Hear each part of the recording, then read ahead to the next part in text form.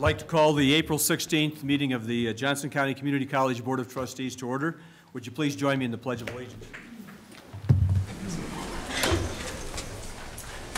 I pledge allegiance to the flag of the United States of America and to the republic for which it stands, one nation, under God, indivisible, with liberty and justice for all. I'd like to note that Trustee Cross is present by telephone, and we are expecting Trustee Drummond and Trustee Lindstrom momentarily.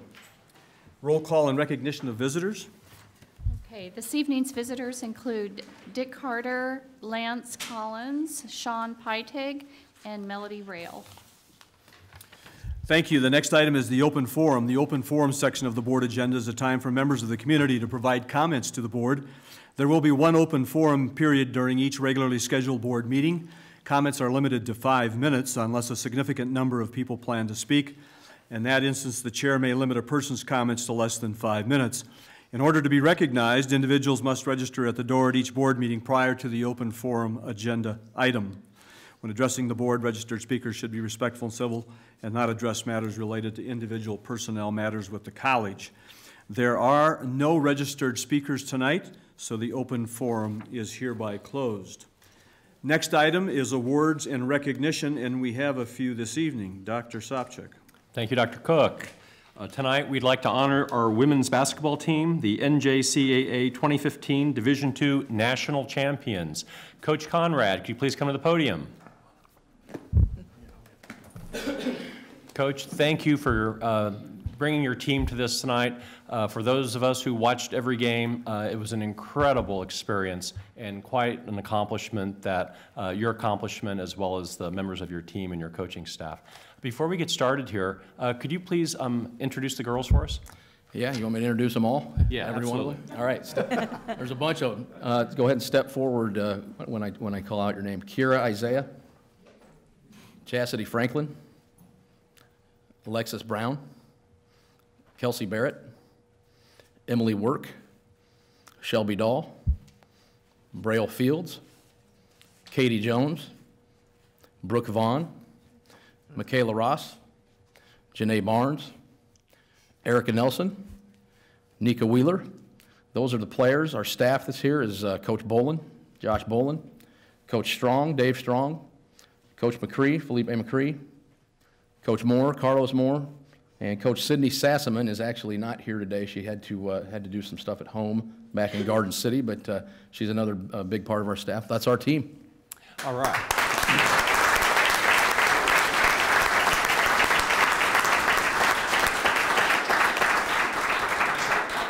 Coach, we're going to go into a little bit more detail here tonight because we all know it came down to the last seconds of the game, and you had some coaching wizardry on the court, and the players did a fantastic job. What if we run this for a few seconds to kind of get the atmosphere up, and then, Coach, we're going to ask you to diagram the play on the whiteboard, and then we'll take it from there. Okay? So, Terry, you want to press this and get things going? Okay. Well. The first thing is you guys got to understand we got a full timeout, and okay, there we go. For most people that don't think that think a full timeout's a long time, it's really not. We had, by the time the players get to the huddle, we probably had 35 seconds. And so what I first did, I came away from the huddle, and we had a couple choices on what we wanted to run. And one thing I wanted to run was something we used to call Blue Jay that we didn't put in with this team because this team was kind of interesting. The more things we put in, the more stuff they would forget early in the year. So we kept it real simple with this group this year. Didn't run a whole lot of sets. We kept it extremely basic. And so we didn't have Blue Jay in, but I got to thinking in that huddle, what Blue Jay was really good in the past. It had some down screen, ball screen action. And then I thought, you know what? This group has also been a little suspect with impromptu stuff just, on the fly on the chalkboard. Isn't that right, Lex? So I thought we're going to go real simple with an isolation play we've ran over the years that we hadn't run a whole lot this year, and then it came down to which kid are we going to run the play for. Now, excuse me, Coach, could you diagram that for us up on the board? Yeah, I will. Yeah. Yeah. Okay. Okay, so I'm going to show everybody basically what it is a box set. Point guard's here. You got a player here, player here, player here, and the kid you want to make the play is right here. And again, I don't know if we'd even ran it this year, honestly, but we run it a lot in the past. And we called it, in the past we called it ice, and whoever the name we called, they were the star, okay? So the ball's coming in, and you send your players this way, sprint them out that way, and you got all the players on this side of the floor, and then this guy just cuts hard to the elbow, and then we hit him, and it's just an isolation play for that kid to make a play. So it's really simple, and there's not a lot of ways to kind of screw this up.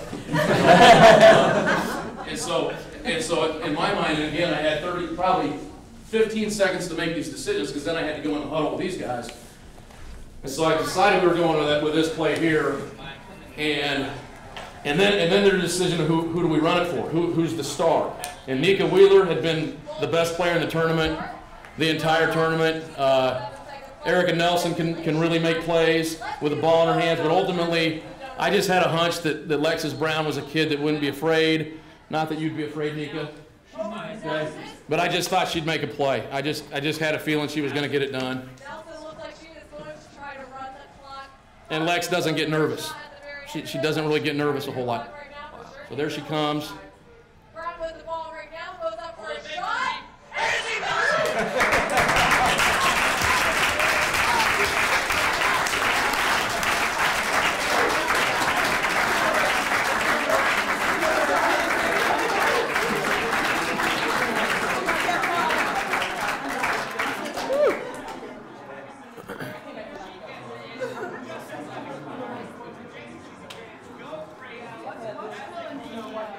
And if you look at me, like I'm continually looking around to make sure it's real, and I'm continually looking around to see did the clock, did we have enough time? It took one of my assistants tackling me from behind and saying we just won it for me to be like, yeah, we actually did. So it was a pretty amazing moment and a real tribute to these guys for sure. That's great, Coach. Thanks a lot. Carl, I think you have an award presentation.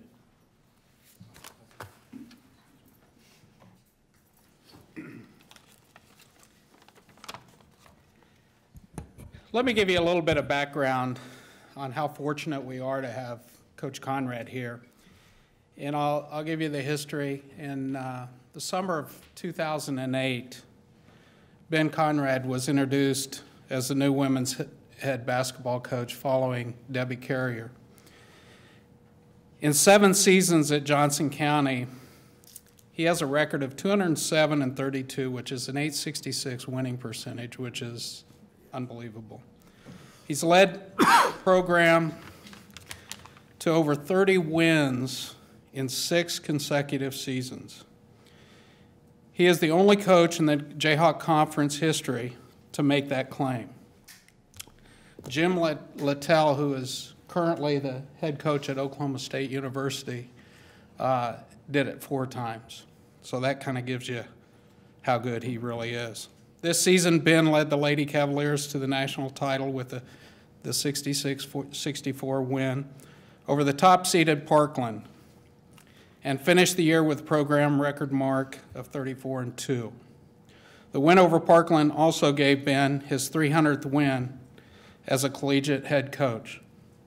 He was named the coach of the tournament and recently honored nationally the 2015 Spalding NJCA Women's Division II National Coach of the Year. Ben has also won the Jayhawk Conference 3 times, finished as the #1 or 2 ranked team in the final poll 4 times, and reached the national tournament 4 times. He also became the first coach in the program's history to be selected the Jayhawk Conference East Division Coach of the Year following the 2009-10 season. He also earned that honor following the 11-12, 12-13, and 13-14. Through 7 seasons at Johnson County, Ben has coached 11 NJCA All-Americans, 9 WBCA All-Americans, 4 national tournament selections, 1 national tournament MVP, 26 All-Region 6 performers, and 18 All-East Jayhawk Conference, including 2 conference MVPs. Even more impressive, Ben has helped 36 of his players At JCC, earned a scholarship to 4-year schools, including 13 to the NCAA Division I program. Join me in congratulating Ben and the job that he's done for us.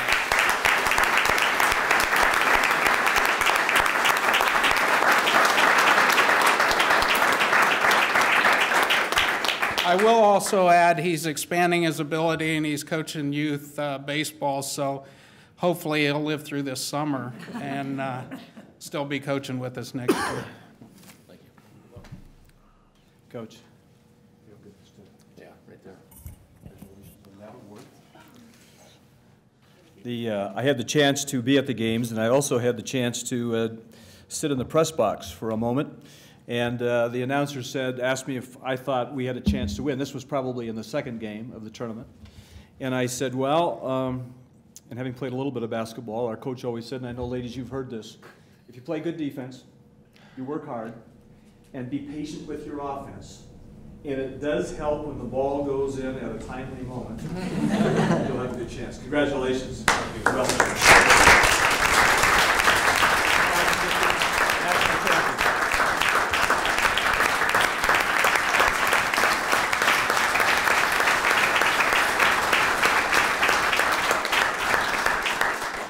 And thanks to you and your coaching staff and for all the girls for representing Johnson County in the best way possible. We get a lot of compliments on the class of our team and how you play the game, so thank you. And also Carl and Pam, I've heard from other presidents whose teams participated in the tournament, and they couldn't say enough good things about how you guys managed that tournament. So thank you very much. It's really, really appreciated.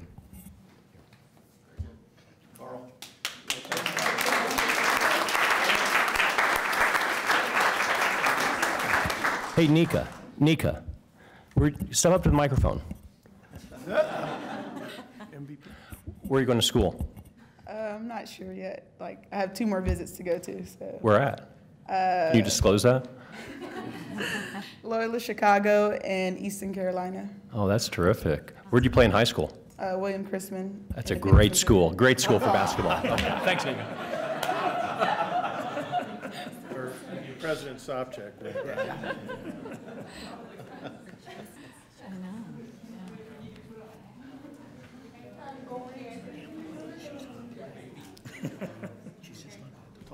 Yeah.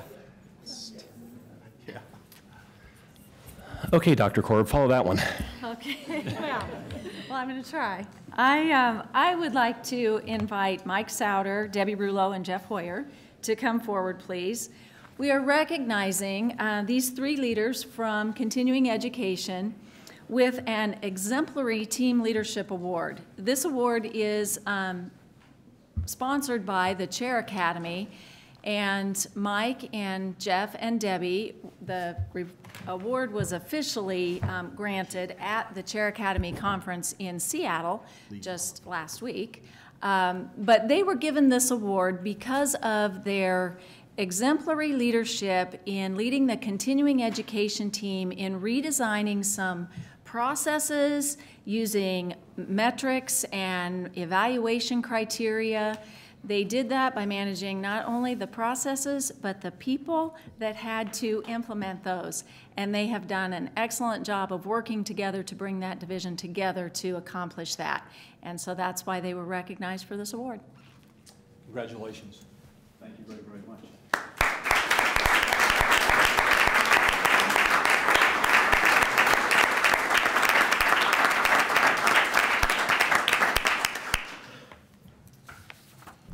Are any of them leaving for a D1 school? Well, we're getting ready to show their video. Okay. Just a minute. Okay. Okay, next, we have the John and Sue Ann Roosh Excellence Award winners. And the League for Innovation started this award in 2012. And the award is open to League Alliance member institutions, and it is to celebrate outstanding contributions and leadership by community college faculty and staff. And we had 2 faculty members that were recipients of this award. They received it at the League for Innovation's conference back in the first part of March in Boston. So that was the official recognition. But we are recognizing Allison Smith, who is Associate Professor and Chair, Art History and Humanities, and Jason Gray, Associate Professor in Hospitality Management.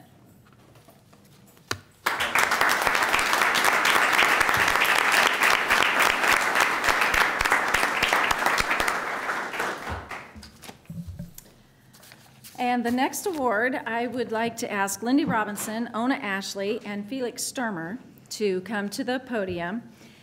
Johnson County Community College is the third school in the country to be recognized by the World Association of Chefs Societies. Students who graduate with a chef apprenticeship degree will receive this WACS CC designation, which is a professional credential for the graduates, and it designates them as a commis chef. And only 36 schools in the world actually have this recognition. So Lindy, Ona, and Felix are being recognized for what they did to put together an extensive application and walk that through a process that was over a year long to actually provide all of the things that we needed to do and show all the exemplary parts of our program so that we would be able to offer this recognition and designation to our students. Thank you.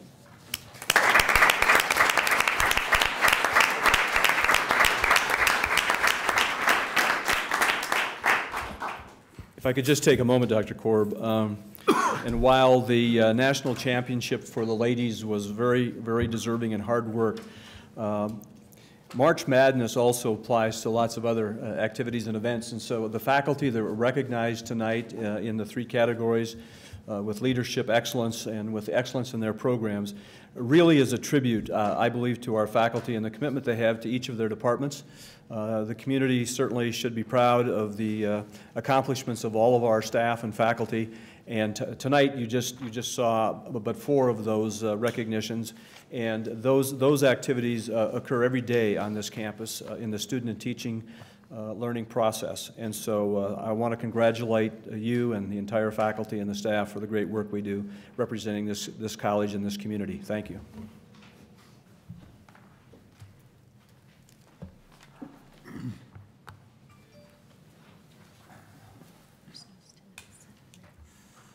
Okay, Student Senate report. Mr. Redmond. Is Mr. Redmond here? Jeff's not, no report tonight. Thank you. This is the, April is the time we have our budget workshop, and is a reason why we start the meeting at 4 o'clock in April, an hour earlier than our regular time. The budget process is one that has received a lot of input from departments since last year, the end of the budget development process. And tonight is an opportunity for us to get a budget workshop report as to where we believe we're going in the next year. There will still be a considerable amount of work to be done between now, but that leads us up to August when we have our public forum. So at this time, Dr. Larson, I believe you're going to lead us through the budget workshop. Well, thank you, Dr. Cook, and members of the board and members of the community here. I'm actually going to turn the bulk of this presentation over to Rachel Lears, our Associate Vice President for Financial Services and CFO. Before she starts, I want to acknowledge Rachel and members of the entire team that have worked very hard to get us to this point. As you know, we have several new players involved in the budget process this year.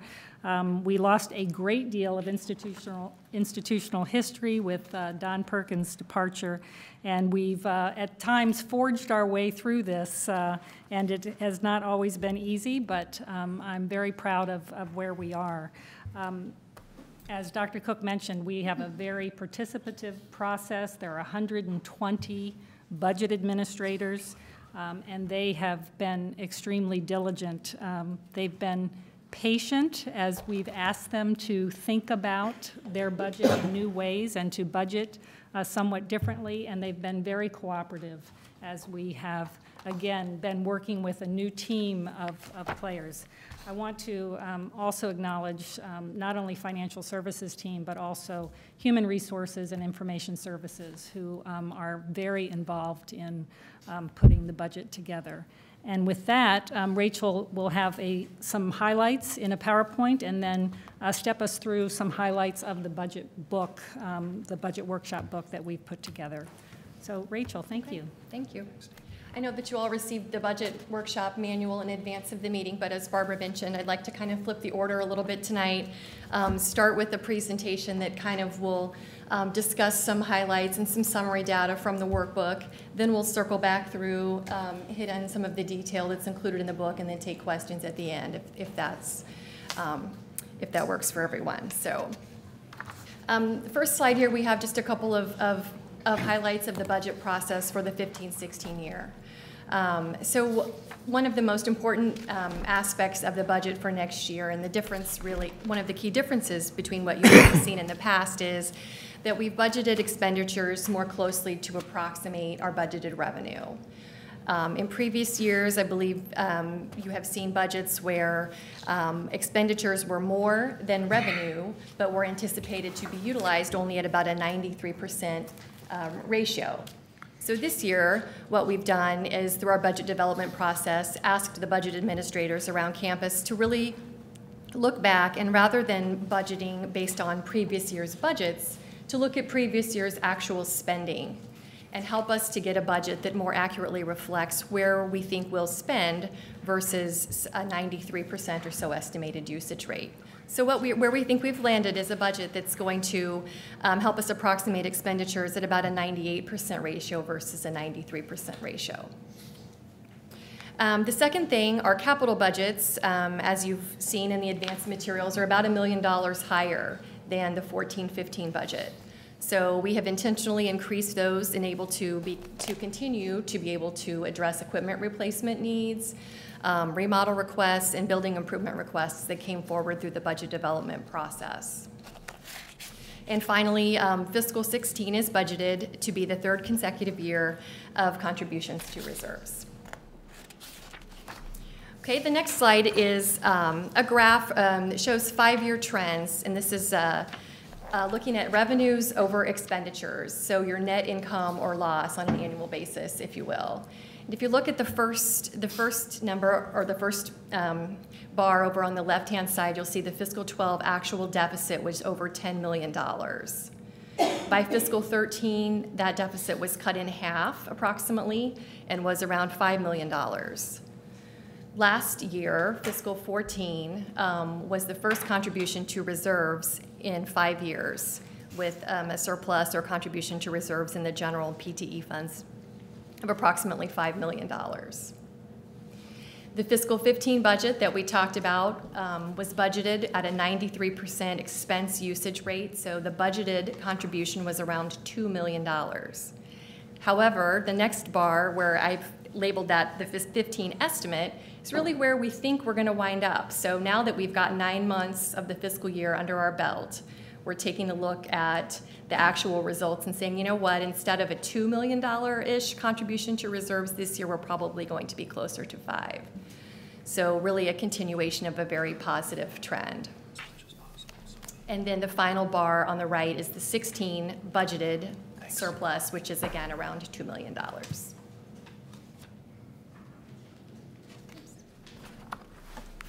So when we take a look at the actual numbers, we'll see what we have kind of on a summary basis. And again, we're just talking the general PTE funds, and this is just setting the 2 years, this year and next year, beside each other and really looking at what we have. So we have about a $6 million increase budgeted for revenues, which is primarily driven by what we're projecting to be about a 6.6% increase in assessed valuation. Expenditures broken out here on the chart between salaries, operating, and capital lines for a budgeted total that's slightly less than last year, but again, we're anticipating we're actually going to spend about 98% of that versus 93%, because we believe we've budgeted more closely to actual than we have in the past, such that the net contribution to reserves will continue to be about $2 million. At the bottom of the slide, you'll see I have in italics just a note. We've talked about this at the management committee level, that both budgets include a capital line of about $1 million for renovation of the vacated OCB space from when the culinary program was moved to the new Culinary Institute. So those dollars were initially budgeted for this year, but all that we were able to encumber during this year was architect fees, so the construction will actually take place during next fiscal year. That's why that's being rebudgeted in the capital line again. Okay. So in able to better clarify the 93 and the 98, on the next slide, I went in and said, okay, on the expenses, instead of 140 and 138 million, when you apply that 93 and the 98, are we actually going to be spending more? And the answer is yes. We're budgeting less, slightly, on a gross basis, but really anticipating that the actual spending will increase. And there are several reasons why. And we'll talk about those on subsequent slides. But again, I thought this was helpful and hopefully helps everyone to kind of get to what the actual numbers are. Increases in salaries and benefits, primarily due to compensation increases and increased cost of health care. Operating expenditures increasing. Again, I've got some detail on subsequent slides, and then capital spending as well. But again, it reconciles back to that approximately $2 million contribution to reserves for next year. Okay, so now we can talk about what some of these specific items are that we're looking and budgeting to increase for next year. The first being a placeholder for compensation increases, for salary increases of 2.5%. That's included in the budget in the general fund. The next bullet on here addresses funded vacant positions. We do still have about $460,000 of vacant positions that are in the budget that are funded. This year, during the year, there were some positions that became vacant and on the administrative side were reduced, and those were primarily in the custodial and information services areas. So you will see some savings in the full-time salary and full-time hourly lines on the administrative side. The Affordable Care Act, our HR folks have been working very hard to quantify the likely impact of providing part-time health insurance for part-time workers here at the college, and have anticipated that to cost between $400,000 and $700,000. So that has been contemplated in the budget for next year. And then an increase for employee medical insurance of about 7.2% as well. Within the operating categories, we did see an increase there in what we were planning or estimating to spend through our budget. The first of those being costs associated with Senate Bill 155. Next year will be the first year that the budget reflects revenues and expenses associated with that. And again, that is providing free college tuition to high school students in post-secondary technical education programs, and then incentives to school districts as well. So the college has a 50-50 shared funding agreement in place with the various school districts that participate in this, such that we have budgeted revenue of about $1 million from the state, and then expenses or shared funding payments to school districts of about $500,000. So about half that, 50% of the total. So that will be reflected in the budget for next year as well. Strategic plan initiatives. Over the spring and during the budget development process, the President's Cabinet reviewed and prioritized about $1.3 million of funding requests that came in for strategic planning items. What was actually funded at the end of the day was about $621,000 of the $1.3 million. So that has been included in the budget and primarily relates to expansion of web-based instruction and marketing, facilities utilization, and student success, specific tasks identified with each of those planning goals. So we've got a placeholder in the budget for that, as well as contingency items. Again, this budget has about $600,000 of contingency in the operating line allocated between the three branches, instructional, presidents, and administrative and finance as well. So we've talked about increasing costs, but we also have identified some areas where we have seen significant savings throughout the budget process. Part-time credit instruction, or what's commonly referred to as adjunct faculty, adjunct spending. That budget has been decreased by about 3.9%, or about $500,000 for next year. What happened there was when enrollment was at its highest point in about 2011, that budget was increased and kind of carried forward for the next few years and wasn't really decreased in order to reflect downward trends in enrollment. So that number has been adjusted for next year. Flex credit benefits are decreasing, and that has to do with the change to the employee benefits package for flex credit offerings for employees. That is decreasing in accordance with that change in benefits. The last three lines there are just operating lines where we identified significant savings through our process: consulting, postage, and supplies and materials. And again, we had 130 budget administrators around campus really going back through their budgets and looking to where they actually were spending and adjusting their budgets accordingly. With regards to capital spending, we talked about the fact that we're rebudgeting that OCB space renovation at just over $1 million. We've also included some significant funding for other remodel and renovation and improvement projects, specifically a third floor men's and women's restrooms in the OCB. Various classrooms were identified for painting in our prioritization process. Classroom furniture and equipment, and if you looked at your budget workshop book, you saw all the gory details of all the welding machines, EMS equipment, microscopes, spectrometers, and all those sorts of things included in the detail. Carpet replacement, and that's primarily, I believe, in the library and in some of the gym corridors, and investment being made there.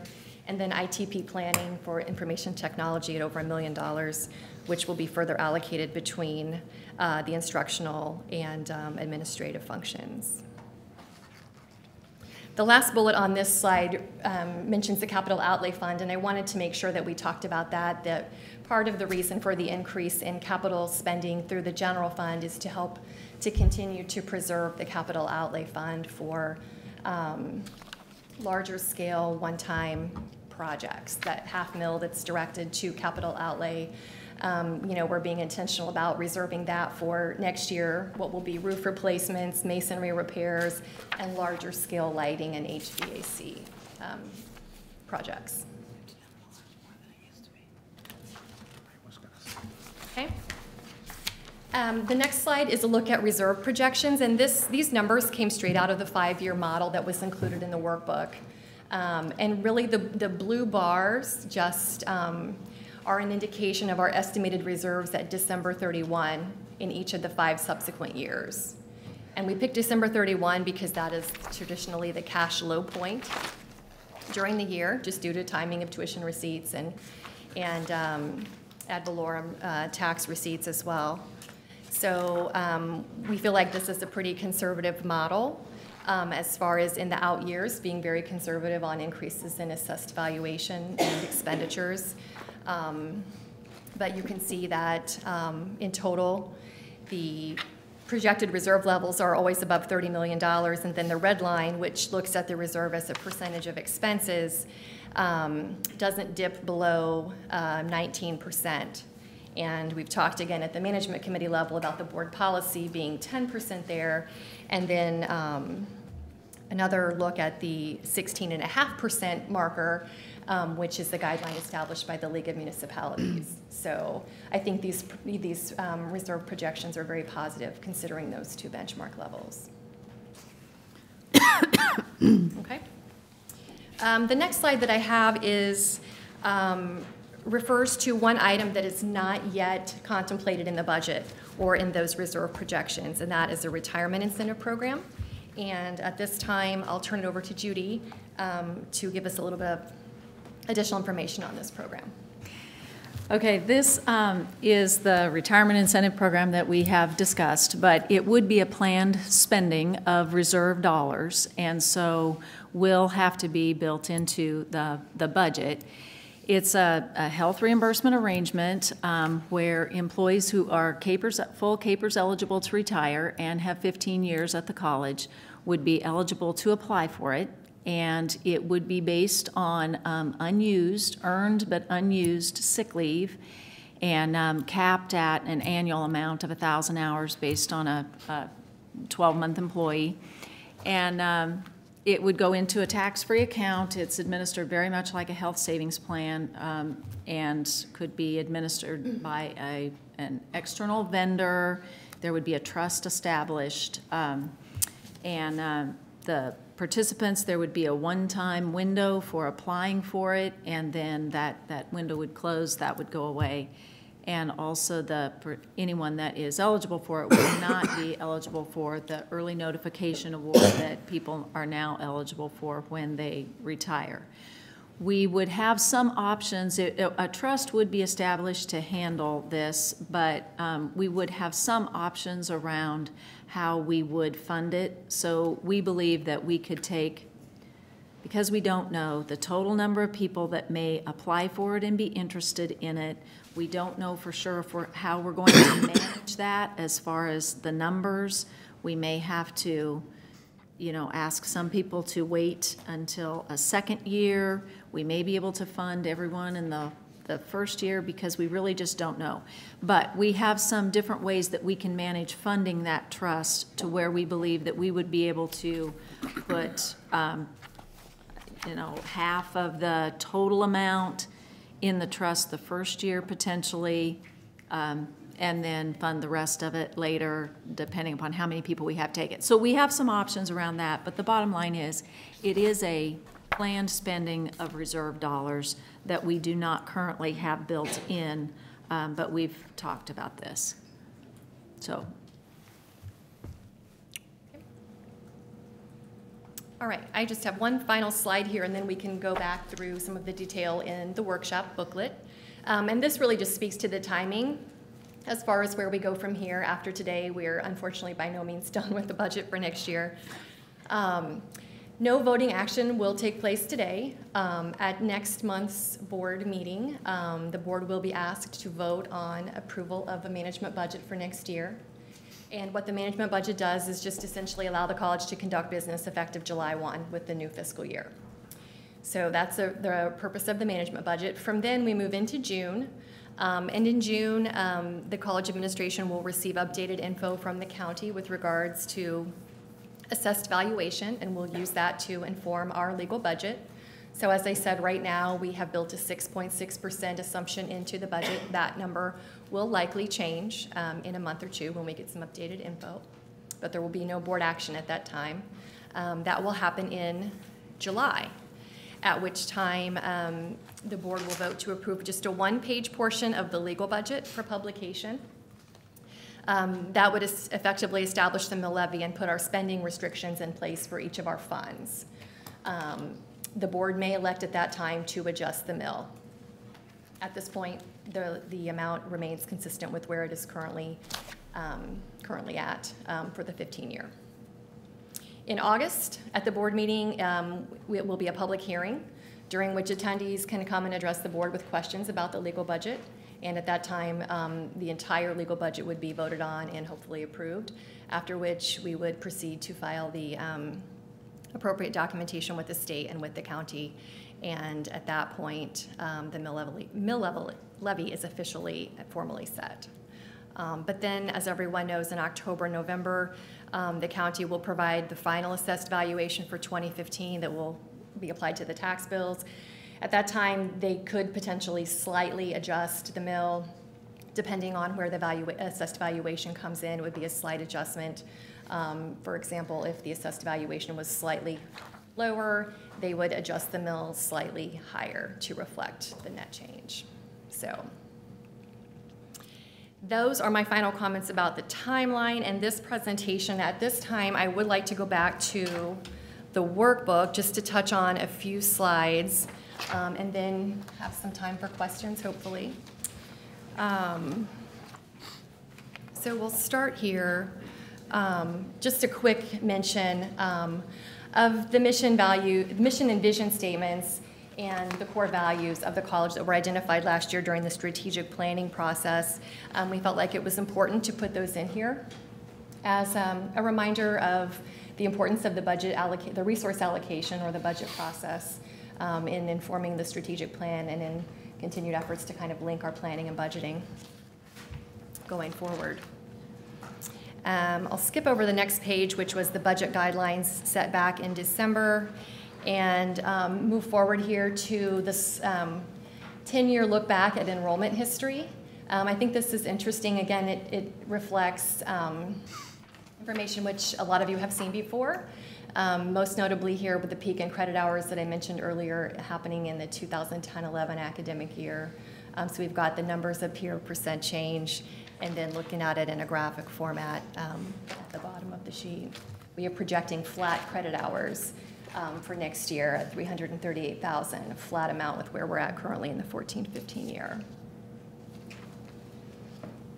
The next page discussed the 10-year history of assessed valuation and the mill levy. Again, the 6.6% projected increase for next year. We've got the numbers here, and then a line graph to illustrate the significant increase there. The mill levy amounts remaining fairly consistent over time. Next page is a pie chart, really just looking at the sources of revenues. And so I think the big takeaways from these two graphs when you look at last year versus this year are the increase in the ad valorem tax revenue. It was approximately 54% of the college's revenue source last year. It'll be about 55% this year. And then in the opposite direction, the state funding decreasing from 16% of total revenues to 15%.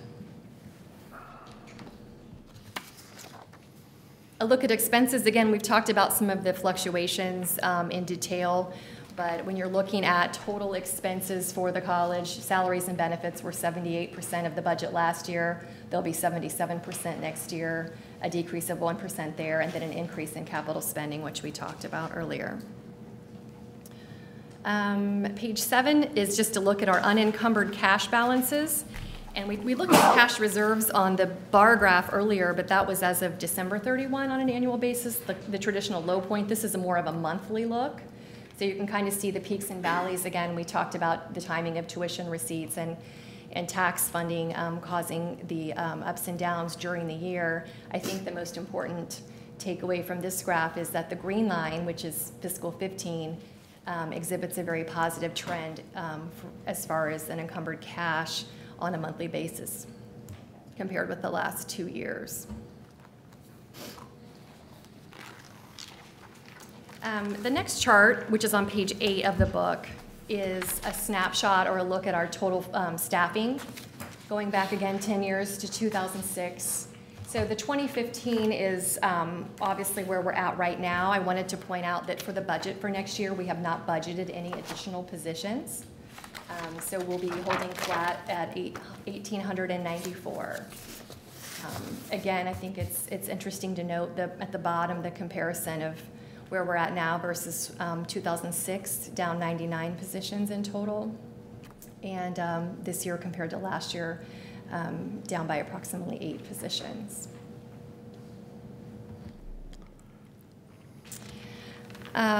Page 9 is a look at the impact of our increase in tuition per credit hour. So as we've said, we've gone up by $3 per credit hour for in-state residents. I'm sorry, I skipped one, didn't I? Let's go back to page 9, sorry about that. This is a look at the taxes for average residents. So we talked about the increase in appraised value, and then with the flat mill levy, the actual change in taxes on an average residence, it's about $14. Now, sorry about that. The next page, 10, is the impact on students of the change in tuition price per credit hour. So moving from $88 to $91 per credit hour in the county for residents would be an equivalent of about $90 a year for someone taking 30 total credits over the course of the academic year. Then we've got the out-of-state, the other Kansas County and the out-of-state rates published here as well.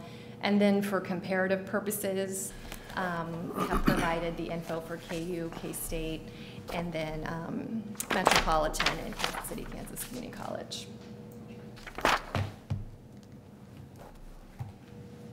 Page 11, I thought this was very interesting data as well. This is a survey that's compiled annually by the College Board, and it's looking at total tuition and fee cost for the past 6 years for each state, average state tuition and fee costs.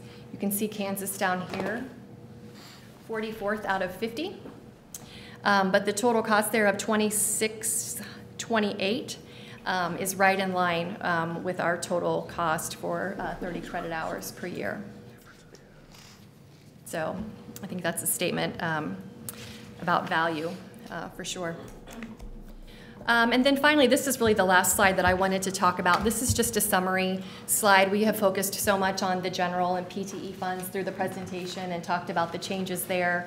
But this really lays out the other funds that make up the college's total financial picture, including the capital outlay fund, which I spoke about, but also special assessments, adult sup, motorcycle, truck driving, auxiliary enterprises, which is the bookstore and dining services, and then the student activity fund, and then the various other restricted and grant funds that we have. So that's kind of a snapshot of the revenue and expenditures projected for each one of the additional funds. All that information is included in the legal budget as well.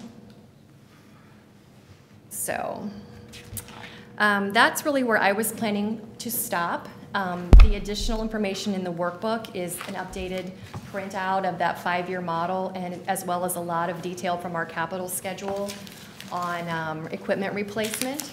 At this time, I would open it up for any questions or any additional information that you'd like to have, and we can go from there. Rachel, thank you very much. Barbara, do you have anything else to add? I do not. Again, we have a lot of detail in the book that you are welcome to review at any point.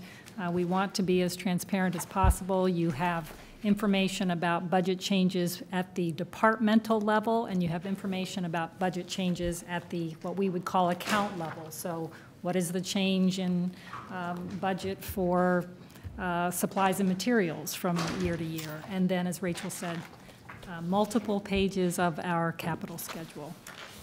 It's been, there's a lot that goes into this in terms of the prioritization, especially, I'd say, Andy Anderson and all the deans going through, again, various requests to bring us to this point. So again, I thank them, and we are open to questions. Rachel, your last comment at the end, when you said the data is updated in the workbook, isn't it updated to the date at the top of the document? Yes. Or did I misunderstand that there's different data? You're talking about the 5-year model? When you said it was updated, was that updated? As of the day that I printed it, yeah, April 7th in this situation. Okay. Very good. Trustee Musil. I didn't even know I indicated I had questions, but I do. Well, a couple, going through this is very detailed. I'd make a couple points, I guess. One thing that I couldn't discern from this that you pointed out in your first slide was the change in part-time or adjunct faculty number, which was 3-point-something% and $1 million+. Okay. And you indicated that, and I want to make this broader because I don't want to just discuss that, but we hired on adjuncts during the period in the recession when enrollment went to its highest level, which was, I think, 2010, 2011. Yes. And now we are adjusting it for 2015, 2016. So who is it that looks at those numbers between that 5-year period to say we should be ramping down just like we would ramp up based on enrollment? And I don't know who, it just seems like that's a big chunk to do in 1 year when our enrollment dramatically dropped in 12-13 and 13-14, and now we're kind of holding it steady. So that's my first question, I guess, is when on any budget category, who's responsible, a dean, department chair, a budget administrator, to say, you know what, things have changed and we should be budgeting differently next year? The deans watch that every semester as we're enrolling. We try and anticipate how many sections we'll have, how they'll be staffed, and so it is a a monitoring process. The very first year was the enrollment started to decline. Again, we were very cautious because you're never quite sure what the numbers are going to be. But that is something that the deans look at every semester as they're building the budget, trying to anticipate what the needs will be. And so the first couple of years, actually, we probably carried more forward in the adjunct line than we needed, but we weren't sure what the numbers would be. Now that the trends are pretty clearly established and I think, feel comfortable with the numbers, we adjusted our lines to show that. But yeah, the deans watch that very closely. One of the benefits, I mean, what you saw today is the new approach to budgeting. For probably since the beginning, we did a 7% variance, which quite frankly it worked well for the organization, but it's rather extraordinary. Now with this budget just a little bit more closer to reality, we'll be able to better manage that budget and keep our eyes on it, make adjustments throughout the course of the year. It's definitely, for the first year, it was a great step in the right direction. But what you're saying then is that if we looked at the percentage actually expended in part-time faculty in the past years, it would have been lower than the 93%, and so this big drop-off isn't as dramatic as it looks in our new budgeting format. Is that fair? Correct. The 93% is on average, so some lines are spent much closer to that, and some lines are significantly under. So well, I think our goal here is to be more agile both ways. When we need more faculty, let's get them, yes. And when we don't, let's, because we're going to be responsive to our enrollment. So I just want to point out something on reserves before Mr. Carter gets up here, but our reserves that we're going to add next year at I think a little over $2 million. That's about 1.4% of our total expenditures will go into reserves. So it's a small amount. Our total reserves over those 5 years are about $30 million. I think they're above $30 million each year. If I did the math right, we have about a $13.5 million a month hit for salaries, benefits, and operating expenses. So our reserves are at about 2 months of our expenses. So when people in other cities in this state that start with T, Topeka, look at reserves and talk about operating like a business, I think it's important for us to realize we have 2 months worth of reserves to keep the lights on and to keep the 77% of our expenditures that go to people, to keep them around. And in the slide you showed where it jumps up by month, it was down closer in the low 20s as of December in the past couple years. Yes. So we had less than 2 months worth of reserves. You also mentioned that I think Barbara or Judy mentioned, some of those reserves that we have in there, we're going to have to spend down on the retirement incentive program. So we actually plan our budgets for more than 1 year. I'm kind of thinking in the future, don't we? So that's another reason to use reserves and have them there if you want to run like a business. Correct. Now, on our capital issues, again, we're spending another $1 million over past years, but we still only spend 4.9% of our expenditures on capital items, right. I think. So I think those points just show that we're still being very careful in what is in the budget next year, and for people that think we're being profligate in our spending habits, they can't document that with any data. I'll just note that in our 5-year plan, tuition will go up from $72 in 14-15 to $87 in 19-20, which is a 20% increase in tuition for our students. We're at the same level of enrollment now that we were in 2006, 2007, so our obvious way to do better is to get more students enrolling and paying their credit hours. I was surprised in the employee benefits on page 18. The budget for 14-15 is $28,500,000. The budget for 19-20 is $29,900,000. About a $1.4 million increase over 5 years. That seemed low to me given the uncertainties that we have. And is that just, again, a best estimate? I'm sorry, which page? I'm on page 18, the employee benefit portion of the general PTE expenditures. Yeah, some of that begins with I'll say the calibration or recalibration for 15-16, because if you look at the budget for 14-15, it's 28.5, and then 15-16 drops to 25. So it's over a $4 million increase over those 4 years. Okay, apples to apples is going to be hard for this year. Final thing, on page 9, you list the average appraised value of a home at $250,000. Yes. And you calculate the taxes on that. If I look back at page 21, the average home cost on page 21 is $240,000 for 15-16. Okay. I think you picked up the number from 2019-20. Oh, you know what? So- No, what page 9 is what's correct. What is not updated is what's on page 21 in the 5-year model. So page 21, the 2015-16 average home value would be $250,000? That should be 250 instead of 240,542. So it went up $12,000 in 1 year? Yeah. Okay. Yeah, the numbers that are on page 9 are correct. So the average home in Johnson County will pay $14 more in taxes Yes, in 2015-16 over 14-15. correct. That's based on the information that we received in February from the county appraiser's office. Thank you. Appreciate Other it. questions? Other questions? Just a comment. When you talk about the $12, if we don't increase the mill levy, if we don't decrease the mill levy, we're increasing taxes on our residents by about 4.7%. So just so we know, no decision means we're increasing taxes by 4.7. Not saying we don't need the money, but budget is $5 million more approximately. As far as the spend, Yes. the budget's actually down, but the spend is higher. Yeah. And that percentage, John, I believe, turned out to be, let's see, the percentage it goes up as far as the spend at 4.4. That's also, when we look at the second year, it's I think it's our best estimate of what the actual spend will be. As we get closer and closer, we'll find out. But again, for a first-year attempt, I think this is pretty good. And the 4.7 on the taxpayer, 4.4 on the spending, then the balance probably go into the capital account. Right. That makes sense.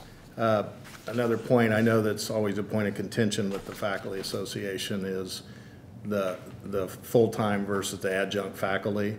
But I think a case in point for adjunct faculty is what we saw happening from 2008 through now is when a lot of people don't realize this, but we're counter-cyclicals.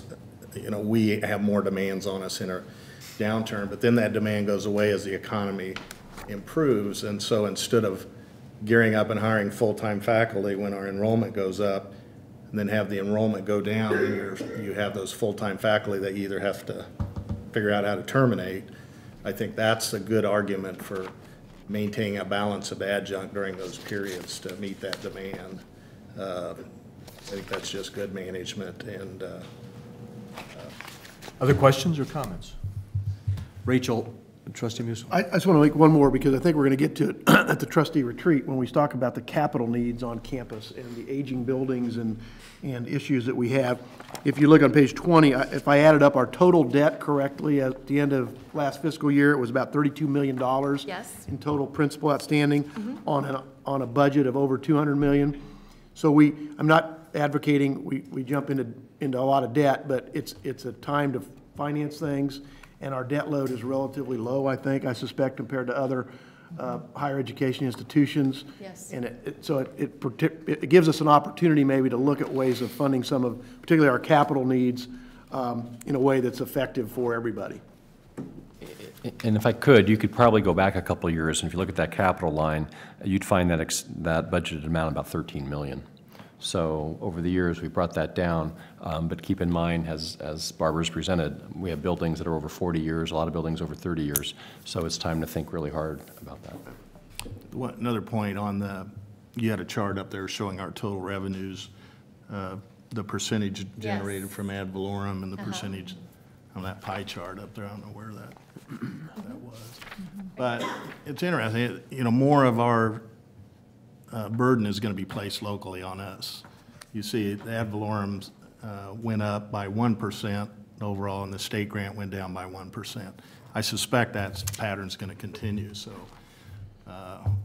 we want the local control. We're paying for it.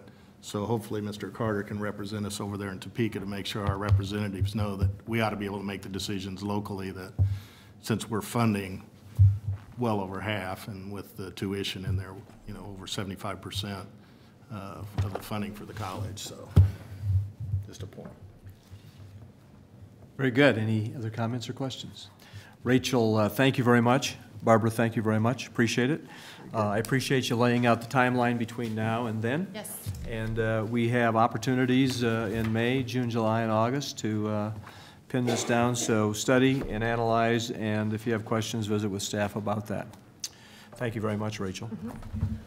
While we await Mr. Carter to come up for the college lobbyist report, I was remiss in acknowledging the successful election campaigns of Trustee Musil, Trustee Lindstrom, and Nancy Ingram is with us. And congratulations to all for a successful election. We look forward to the board reconvening in July. And congratulations on a great job. Mr. Carter, please.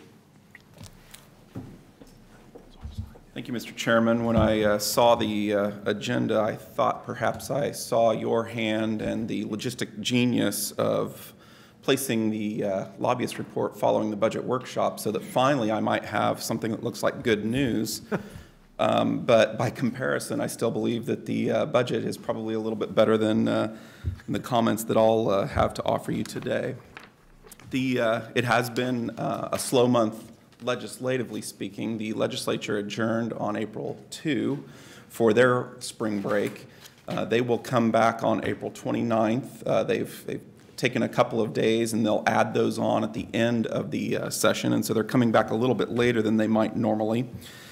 And at that time, essentially they'll be addressing the $600 million or so shortfall that faces them for the next fiscal year, as well as truing up any final expenses for the current budget year.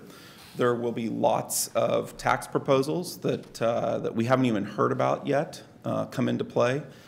7 or 8 of those were introduced on the final morning that legislators were in Topeka, and so there has been no vetting of those bills as of yet. I'm sure that we'll begin that discussion in earnest when legislators return on at the end of the month. The budget is essentially agreed to, if you will. The conferees on both the Senate Ways and Means Committee as well as the House Appropriations Committee have gathered and have worked out the budget differences. The conference committee report is ready to go. However, legislators did not act on the report before they left town. I think that there's probably several reasons for that, and one being that there has not been significant discussion on the revenue side of the budget picture. The governor has indicated, as well as the budget director on multiple occasions, that there is no way to cut out of the budget scenario that the state finds itself in. There have been outside groups that continue to call for cuts. And even at this point, we're beginning to see some turning of the tide, if you will, that those groups also are aware now that there may be a need to look at raising revenue to meet the budget projections for the state of Kansas. The Consensus Revenue Estimating Group will meet on April 20th. That's next Monday. That's the group that takes a look at what the budget revenues look like.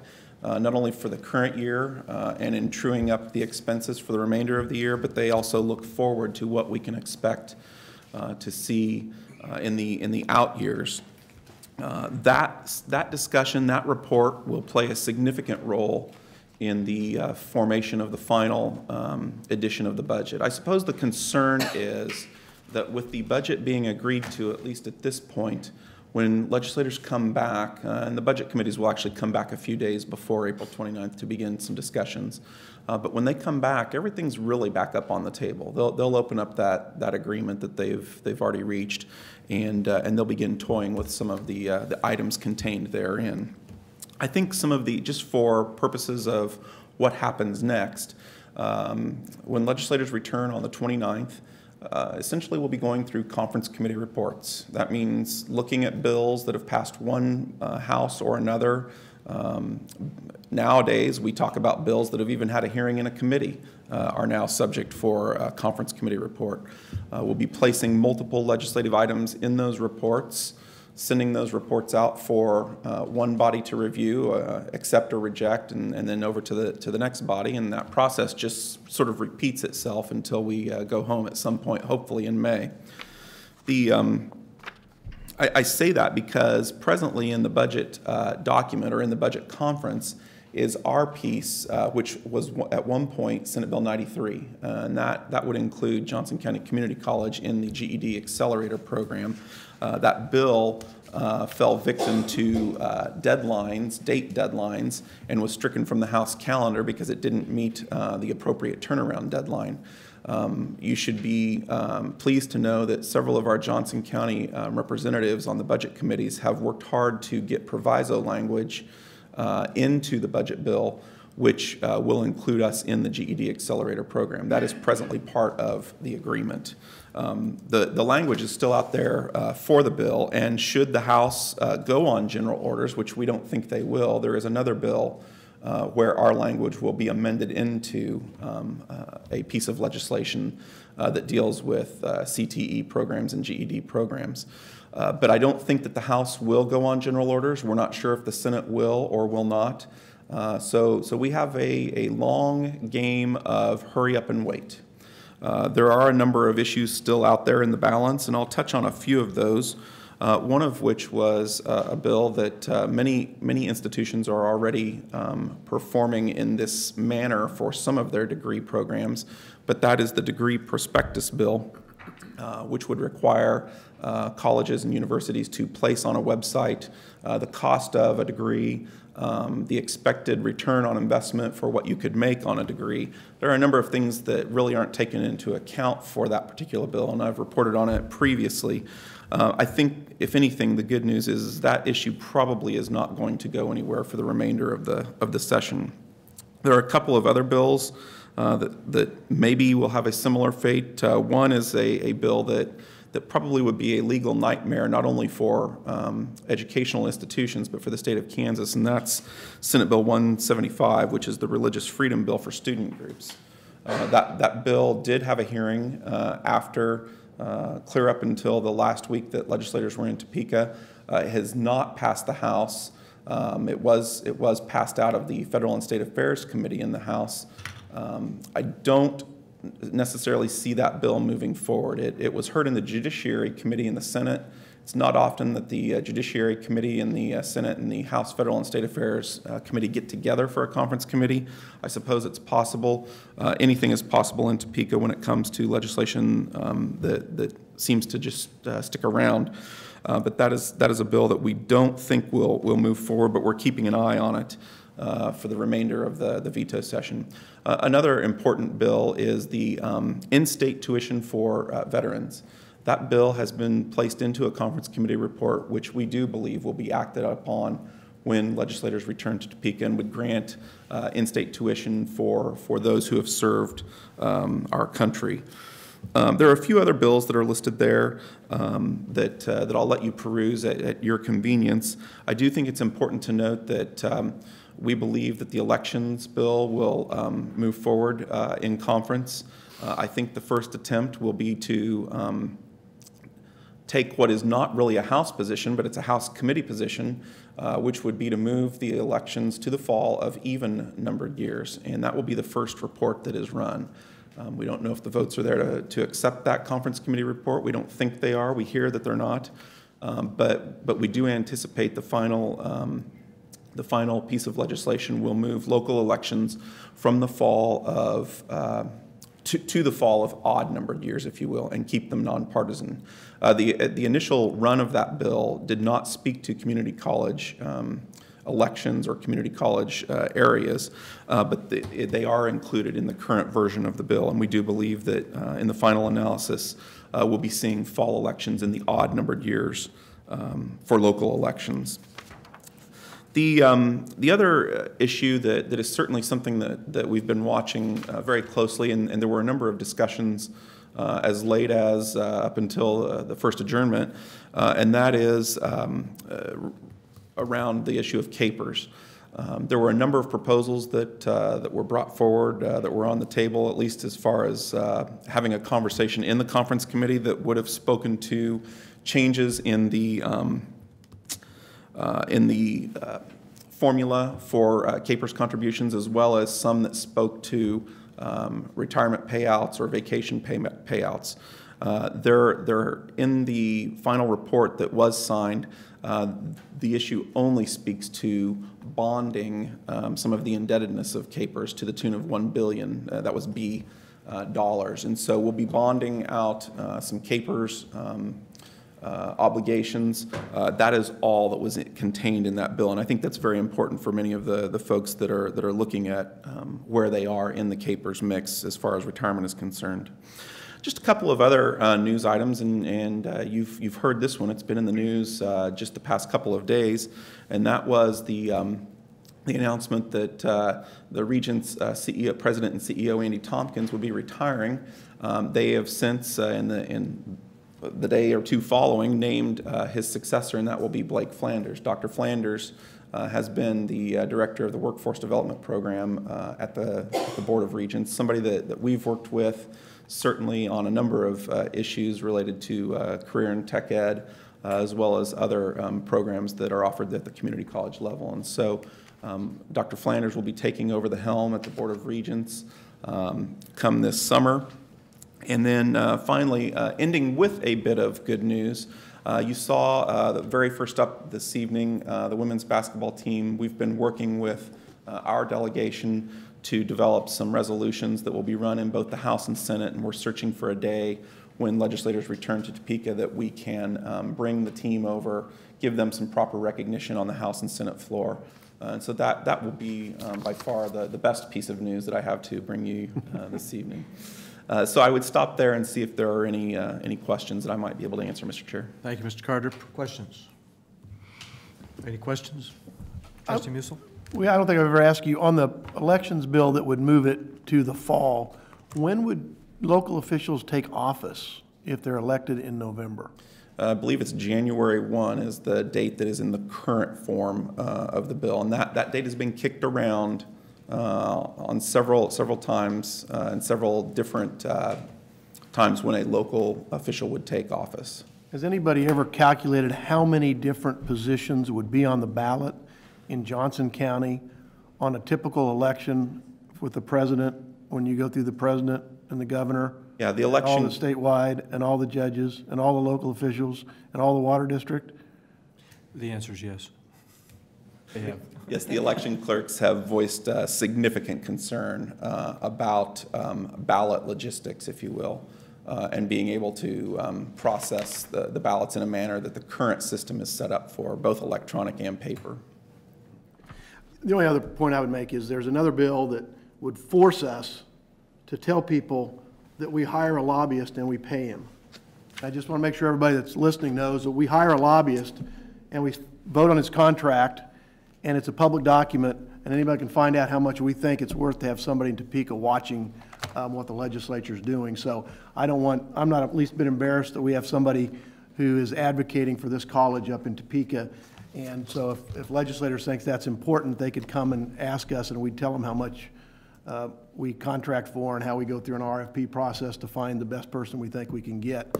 But it continues to come up every year as a symbolic piece of legislation that adds nothing to the debate and adds nothing to the transparency that we already provide at the college and that cities and the county also provide. Trustee Sharp. Thank you, Mr. Chairman. I have a question similar to Trustee Musil's. He asked when they would take office. My question is, how is it currently in the bill, and I apologize for not reading it, how terms would be shortened or lengthened related to, for instance, some of the folks here were just reelected to a 4-year term in 2015, which would come up again in 2019. But if we move to fall elections, would they be on an 18 or a 20 ballot? Yeah, there is a matrix that speaks to that, and I think that there is some concern or question that it could be a constitutional challenge because the legislature cannot extend or shorten a term of another elected official. And I think that is one of the questions that remains out there that would be tested at the court level. But it does, I believe, extend, and it provides for a mechanism for those that are up for office that when their terms should normally expire, it would extend their term by a few months. Trustee That would Cross. greatly affect Trustee Cross? my budgeting if I lost the salary for a couple months. Trustee Cross. Yes, a point of order, Mr. President, and I defer to Trustee Sharp. I believe we pay part of Mr. Carter's contract out of the foundation. Is that correct? That is true. Yes, that's correct. Good question. Okay. Thank you. I just wanted to raise that issue. Thank you very much. Dr. Sopcich. Dick, having spent the last couple of days up there, there was some talk about getting a letter in June requesting I guess a payment to Topeka. Have you heard any talk about that? Another one would be the second Yeah, I haven't heard anything recently about it, but there is that potential that because the payments come twice a year, we've already received a payment based on some of the recalculation of the way the career and tech ed money flows. I believe it's through that particular program that we might find ourselves cutting a check back to the state of Kansas, not unlike some of the school districts are figuring out with the new block grant formula. Because we did the $400,000 one, which means it could be another one. And then with regard to the $600 million loop hole, there was the university's speculation, I don't know if it's official, that they will not be able to raise tuition. Yeah, at the state university level, they have added a proviso, and when I use the term proviso, just to make sure I'm clear, a proviso has the effect of law for 1 year. It is not considered a statutory change, but they're typically included only in the budget bills. And so our issue at being included into the GED Accelerator program, we would need to go back and fix that again next year if this is the method which is used. In that agreement is what Dr. Sopcich speaks of that would freeze university tuition for a period of time. I believe it's 2 years based on it being a 2-year budget.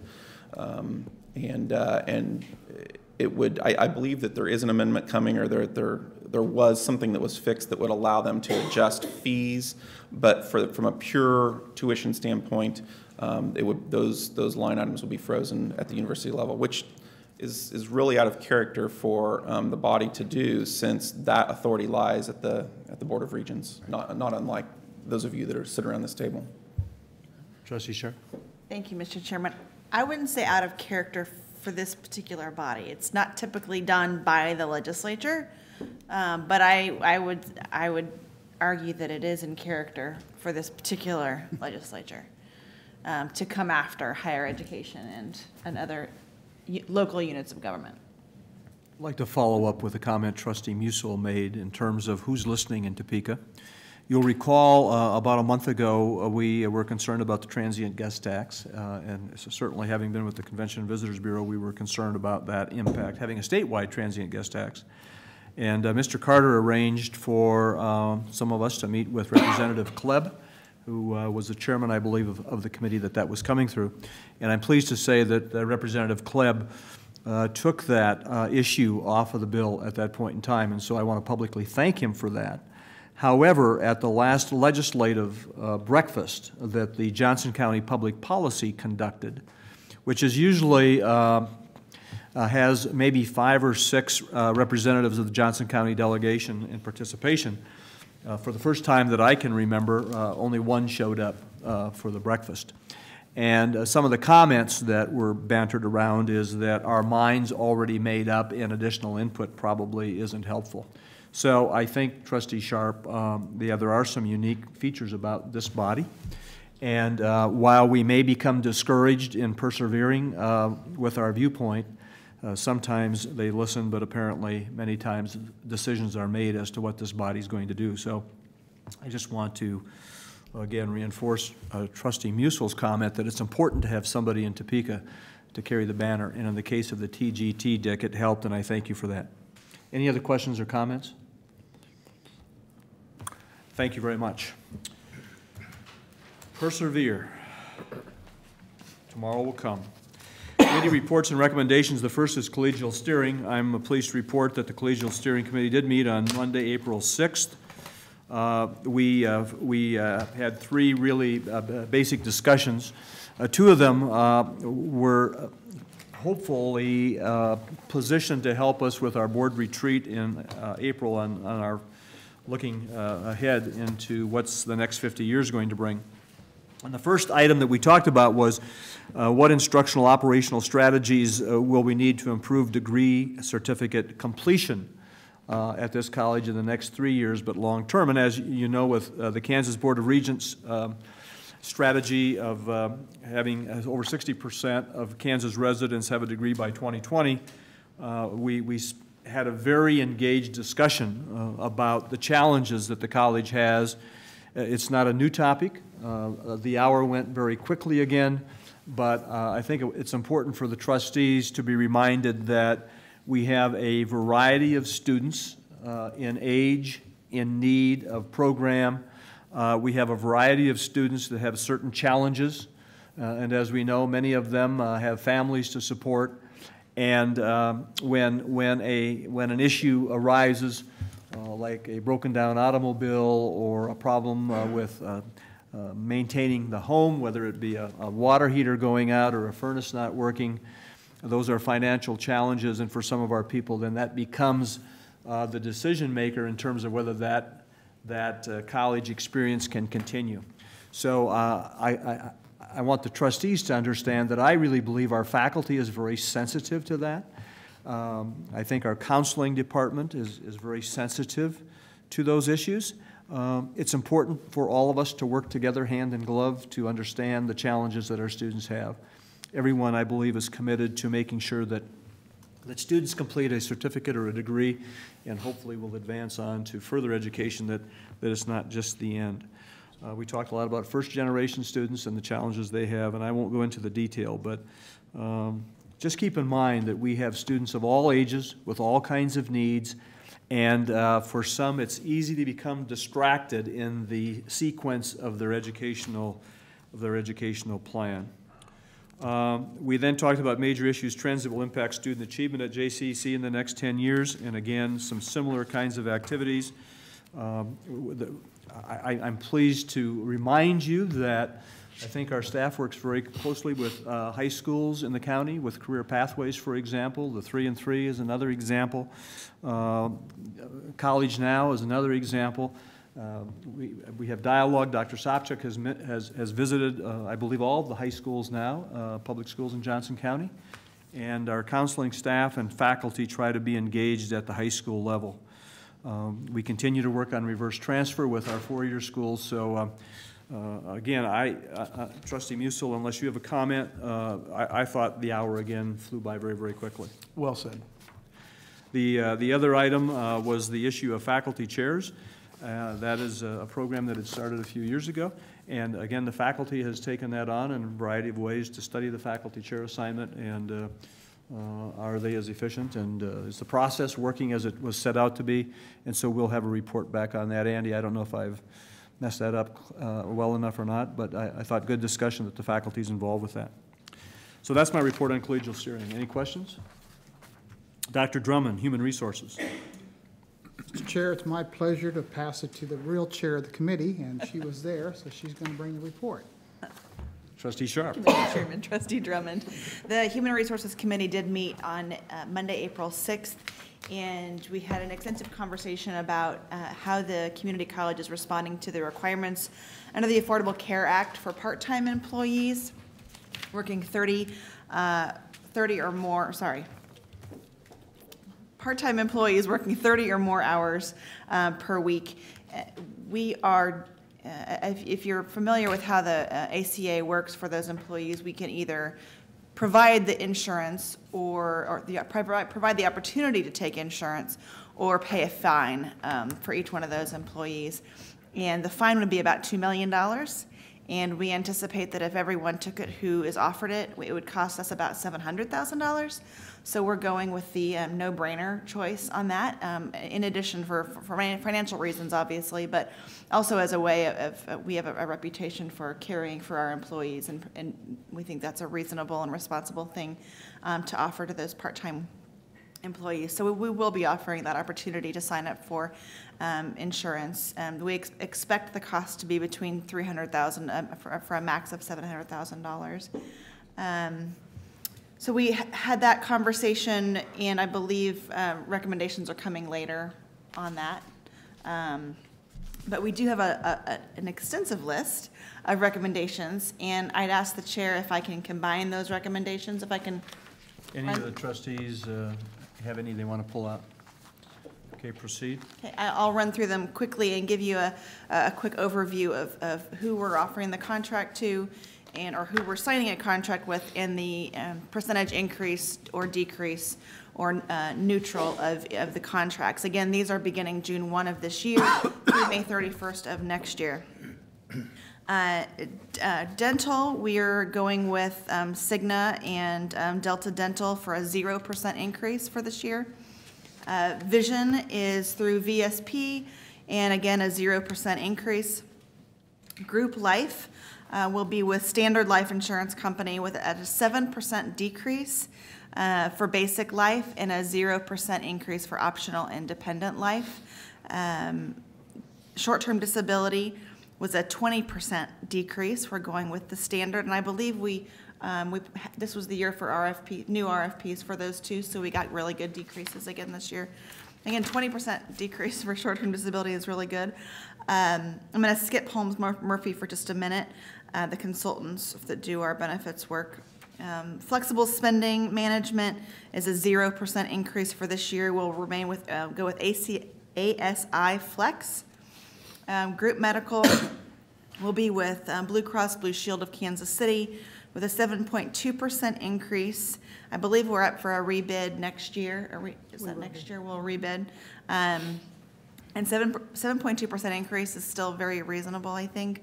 As of June 1, those part-time employees will be eligible at about $55 a month, the same level for everyone else for the employee. Quickly back up to Holmes Murphy.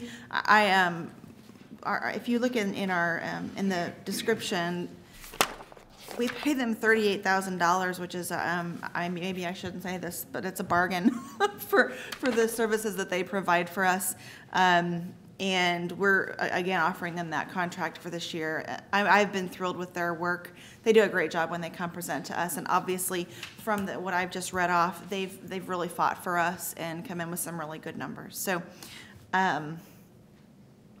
with that, the Human Resources Committee recommends that the Board of Trustees accept the college administration's recommendation to authorize the president to negotiate a contract subject to review by college council for the provision of the items that I just mentioned for group dental, vision, group life, basic life, short-term disability, consulting services, flexible spending account management, and group medical for the coming 2015 to 2016 year, and I would so move. Second. We have a motion and a second. You have each of the detailed of those motions in your packets. Are there any questions? Are there any questions? All in favor signify by saying aye. Aye. Aye. Opposed? Motion carries. That closes my report. Thank you very much, Trustee Sharp. Learning quality, Trustee Cross, I think you've asked Trustee Lindstrom to give it. Are you still there, Trustee Cross? Yes, please. Okay, Trustee Lindstrom. Trustee Cross, I hope I don't mess this up. You'll do fine, and congratulations, Mr. Trustee, on your re-election. The Learning Quality Committee meeting minutes are on page 8, 9, and 10 of your board packet. As you will note, the meeting was held at 8 a.m. on Monday, April 6th, 2015. The meeting was directed by Andy Anderson. There were 4 presenters, and I will have one recommendation to make to the full board. Clarissa Craig, Associate Vice President of Instruction, presented for review 16 affiliation agreements and 64 renewal agreements for credit instruction, as well as 14 renewals for continuing education. Specific details and agency names are shown subsequently in the consent agenda. It was requested that the new and renewal agreements presented today be moved forward to the full board. The second report was with Claire Claire Aney and Tanya Wilson presented a memorandum of understanding between Johnson County Community College and the Family Conservancy Early Head Start.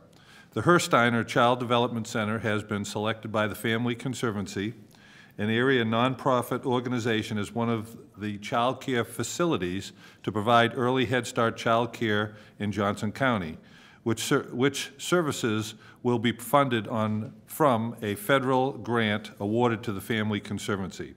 Pursuant to the Memorandum of Understanding, the cost of services will be reimbursed by the Family Conservancy to the Hersteiner Early Child Development, and they intend to recruit eligible families for Johnson County Community College from the student population.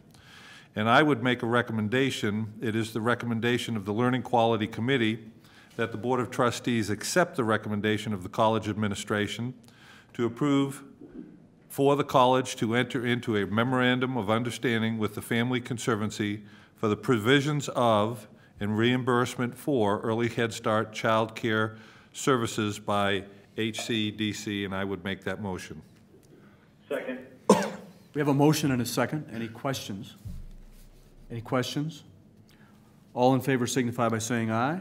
Aye. Aye. Opposed? Motion carries. The third presentation was by Jay Antle, Executive Director for the Center of Sustainability.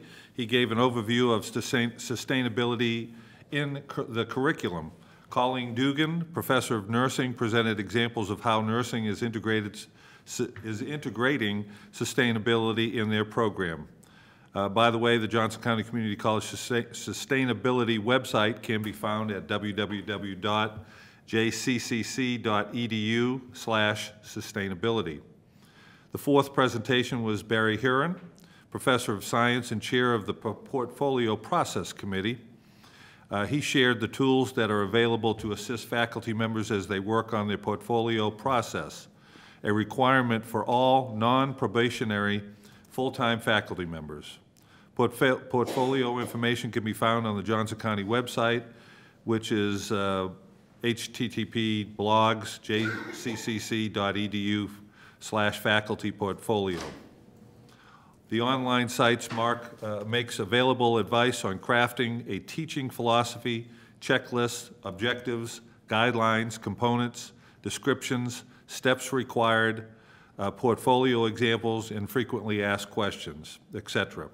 Faculty training sessions are on the calendar for every professional development day schedule.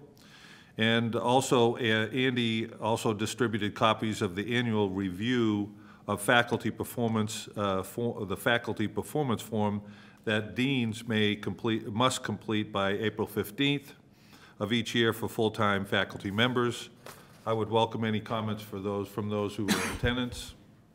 Otherwise, Mr. Chairman, that concludes my report. Any questions of Trustee Lindstrom? Thank you. Management, Trustee Musil. I had an appointment with the flu on April 1st, so Trustee Stewart, in one of his last hurrahs, got to chair that meeting, so he'll do the report. Thank you. We limped through that meeting without the able leadership of Trustee Musil, and we did meet on the 16th. The report is on pages 11 through 22 in your board packet, and there are two recommendations to be presented this evening, and the first has to do with the request for proposal for multifunction devices or printers and copiers here at the college. Second bid is for additional campus masonry repairs. So the following recommendations are presented, and the first is, it is the recommendation of the Management Committee that the Board of Trustees accept the recommendation of the college administration to approve the proposal from Unisource Document Products in the amount of $103,982.28 for multifunction devices, plus an additional $30,000 for potential implementation of optional managed print services for a total expenditure not to exceed $133,982.28 for multifunction devices and optional managed print services. I'll make that motion. Second. We have a motion and a second. Any questions? Any discussion? All in favor signify by saying aye. Aye. Opposed? Motion carries. Second recommendation is concerning the masonry repairs. It is the recommendation of the Management Committee that the Board of Trustees accept the recommendation of the college administration to approve the low bid of $247,000 from Innovative Masonry Restoration, LLC, plus an additional $24,700 to allow for contingencies for possible unforeseen costs, for a total expenditure not to exceed $271,700 for campus masonry repairs, and I'll make that motion. Second. We have a motion and a second. Any discussion? Any discussion? All in favor signify by saying aye. Aye. Opposed? Motion carries. Other reports, we had a very thorough report from Carl Heinrich on the college's athletics programs, and obviously you saw the national championship women's basketball team here tonight, and they accomplished great things. But I think the most impressive thing that I took away from that was the slide that they had on the grade point averages of the student athletes here at Johnson County Community College, and I think we can all be proud of that. They're good grade point averages, and there's a number of students in all these programs that are 4.0 students that are also competing. So I was very pleased to see that, and I think our coaching staff needs to be commended for their focus, not only on the athletics, but the academic side of that, and I think we all be proud of that. Rachel Lears provided a budget update, and we had a thorough budget discussion here tonight on the budget workshop. We also reviewed, Mitch Borchers provided the sole source report as well as a summary of awarded bids between $25,000 and $100,000, and that is on page 12 of the board packet. Rex Hayes gave us an update on the capital infrastructure projects, and his report's on page 17 of the packet. And Sandra Warner provided a quarterly update on projects and information services. Her report begins on page 18. And that concludes my report, unless there's any questions, Mr. Chairman. Any questions of Trustee Stewart? Thank you. President's recommendations for action. We have first item is the Treasurer's report. Trustee Lindstrom.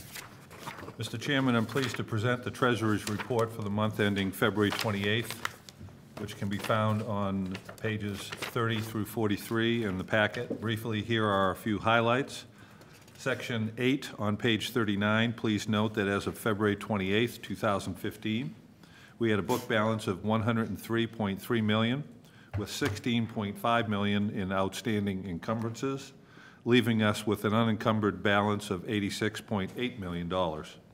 An ad valorem distribution of $2 million was received in March and will be reflected in next month's report. Expenditures in the primary operating fund are within approved budgetary limits, and therefore it is the recommendation of the college administration that the Board of Trustees approve the Treasurer's report for the month ending February 28th, 2015, subject to audit, and I would make that motion. Second. We have a motion and a second. Any discussion? Any discussion? All in favor signify by saying aye. Aye. Aye. Opposed? Motion carries. Mr. Chairman, that concludes my report. Thank you, Dr. Sopcich. Thank you, Dr. Cook. Tonight, we will reinitiate the lightning round. And to get things going, Dr. Korb. Okay, well, I have a positive report on one of our key performance indicators. One of those, as you know, is the persistence of students and the different cohorts from one fall to another. And so we just got back the report that our 46% of our students persisted from fall to fall, so fall of 13 to fall of 14, and that's an increase of 1%. So it may not seem like a lot, but there's some significant things within that number, and one is that our first-time, full-time degree-seeking cohort, actually 63% of them persisted. And that's a 7% increase. So that's our freshman class. And so that's within that overall number. And then part-time degree seeking, it was a 4% increase.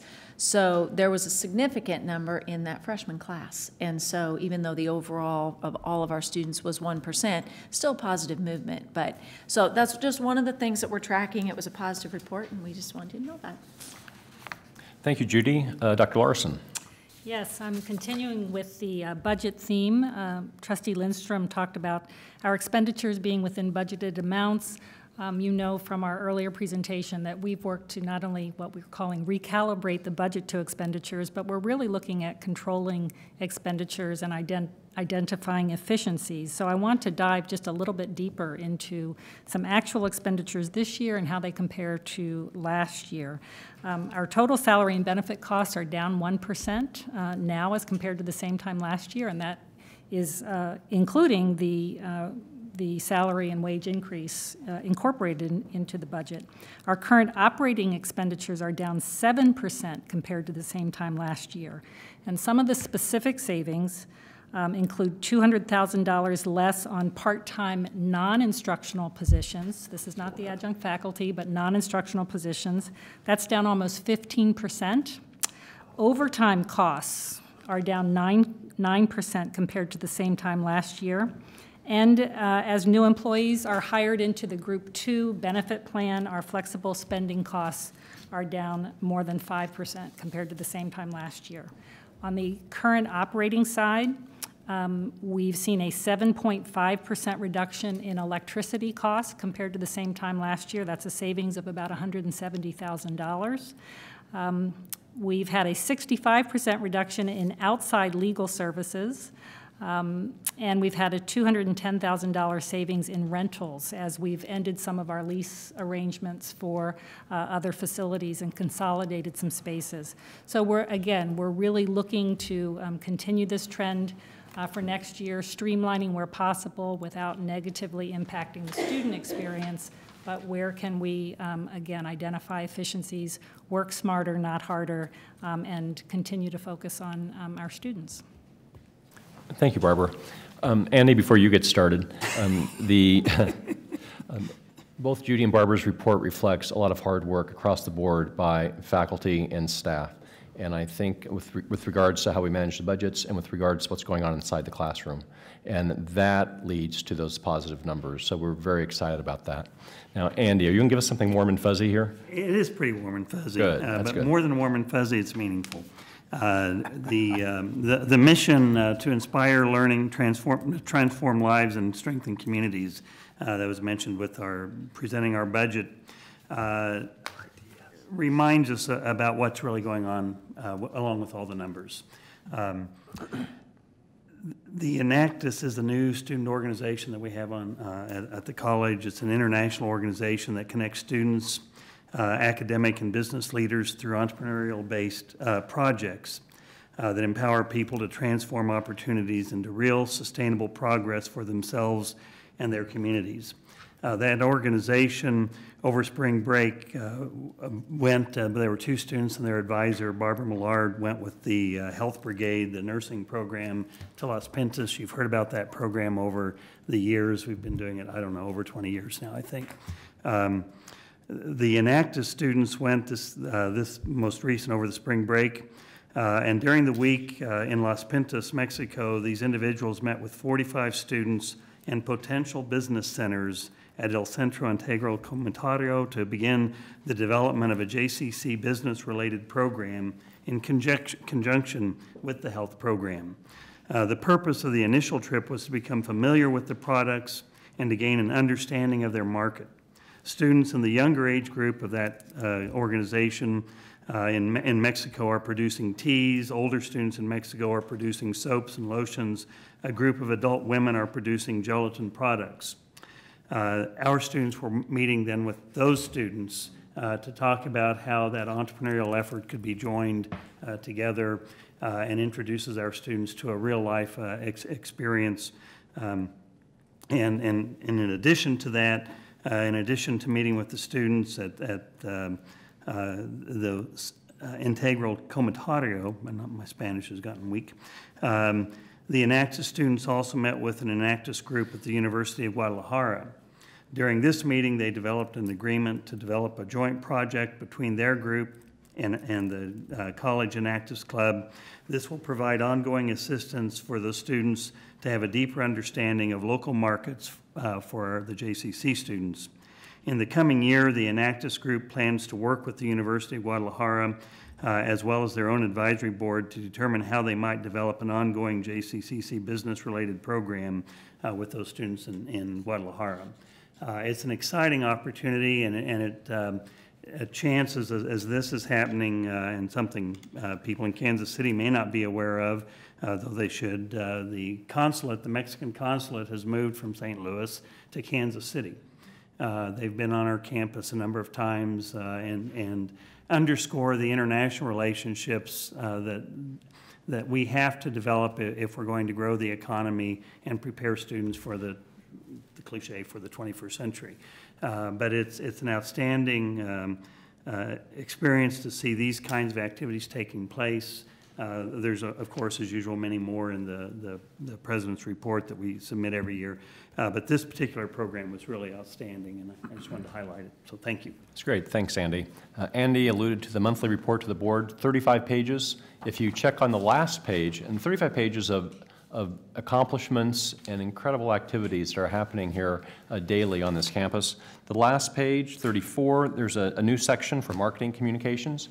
It talks about the Know the Value, Love the Experience campaign, as well as a new social media campaign called #Pick JCCC, Pick being spelled P-I-C. So you put a picture on there and it hits Facebook, Twitter, and all those types of things. The last thing I'd just like to mention is one of the great activities that we have coming up is on, I believe it's May 1st, Friday, and May 2nd, which is a Saturday. It's the American Indian Health Research and Education Alliance. Will host its annual One Nation's Energies Health and Wellness Powwow in our field house. I attended my first one last year. It's absolutely an incredible experience. Dr. Sean Daly does a terrific job bringing this together, and Native Americans doing their cultural dances and songs. It's a very, very awesome way to spend an evening. So if you have the chance, I would suggest you attend. Next week, I'd like to talk about our next month, our Model UN team's performance in New York City, as they competed against 3,000 students from around the world. And I will tell you, under the leadership of Dr. Brian Wright, our students not only compete toe-to-toe, they win. They do a great job. So some good stories that we'll have the next month. So thank you very much. Any questions of Dr. Sopcich? Is this Saturday our free course Saturday? Do I have that on my calendar right? Yes. What is that? Julie, would you like to? I mean, I think this is a great community event, and it may be too late for people to see it on TV, but could you share with us, Julie? Well, every other year, college holds Free College Day, and it's our chance to give back to the community and say thank you for their support.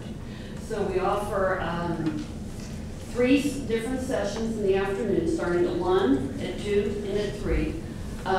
All kinds of topics, 45-minute classes.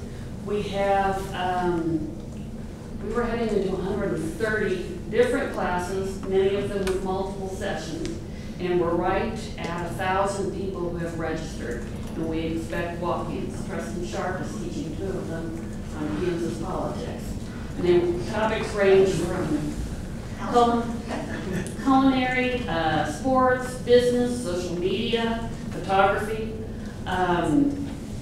dog training, horticulture. We have all kinds of things. So we're looking forward to that on Saturday afternoon. Thank you. Thank you for bringing that up. I don't believe we have any old business.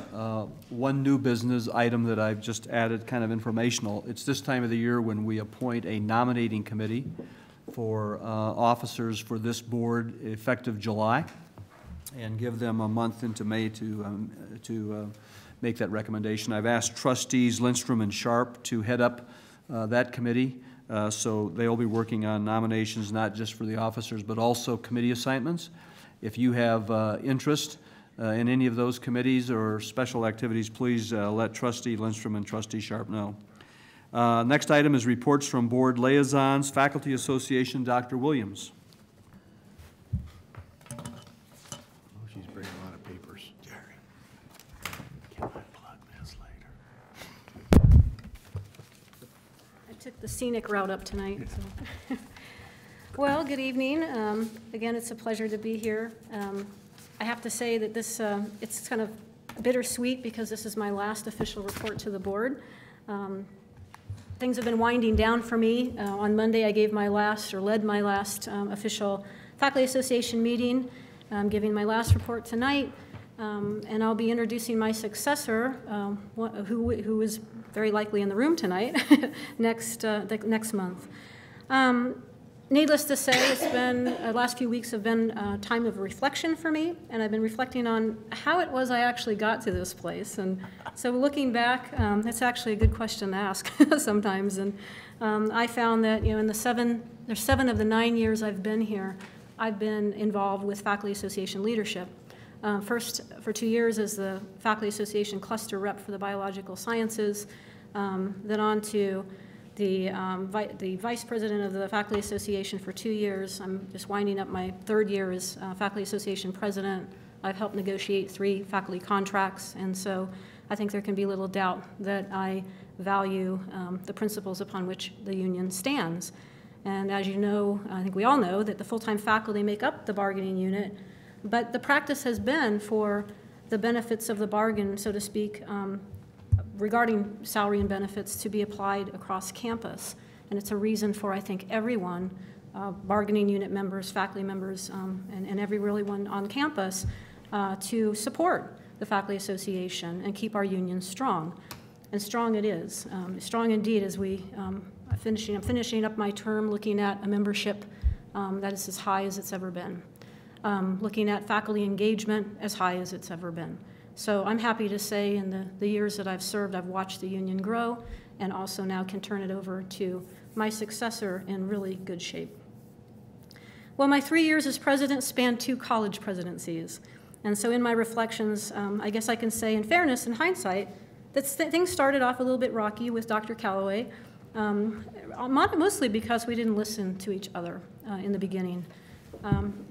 Until one day we had a meeting of the minds. And we found that if we could just stop interrupting each other, we agreed about more than we disagreed. In fact, I am proud to say that I now consider Terry Calloway a good friend.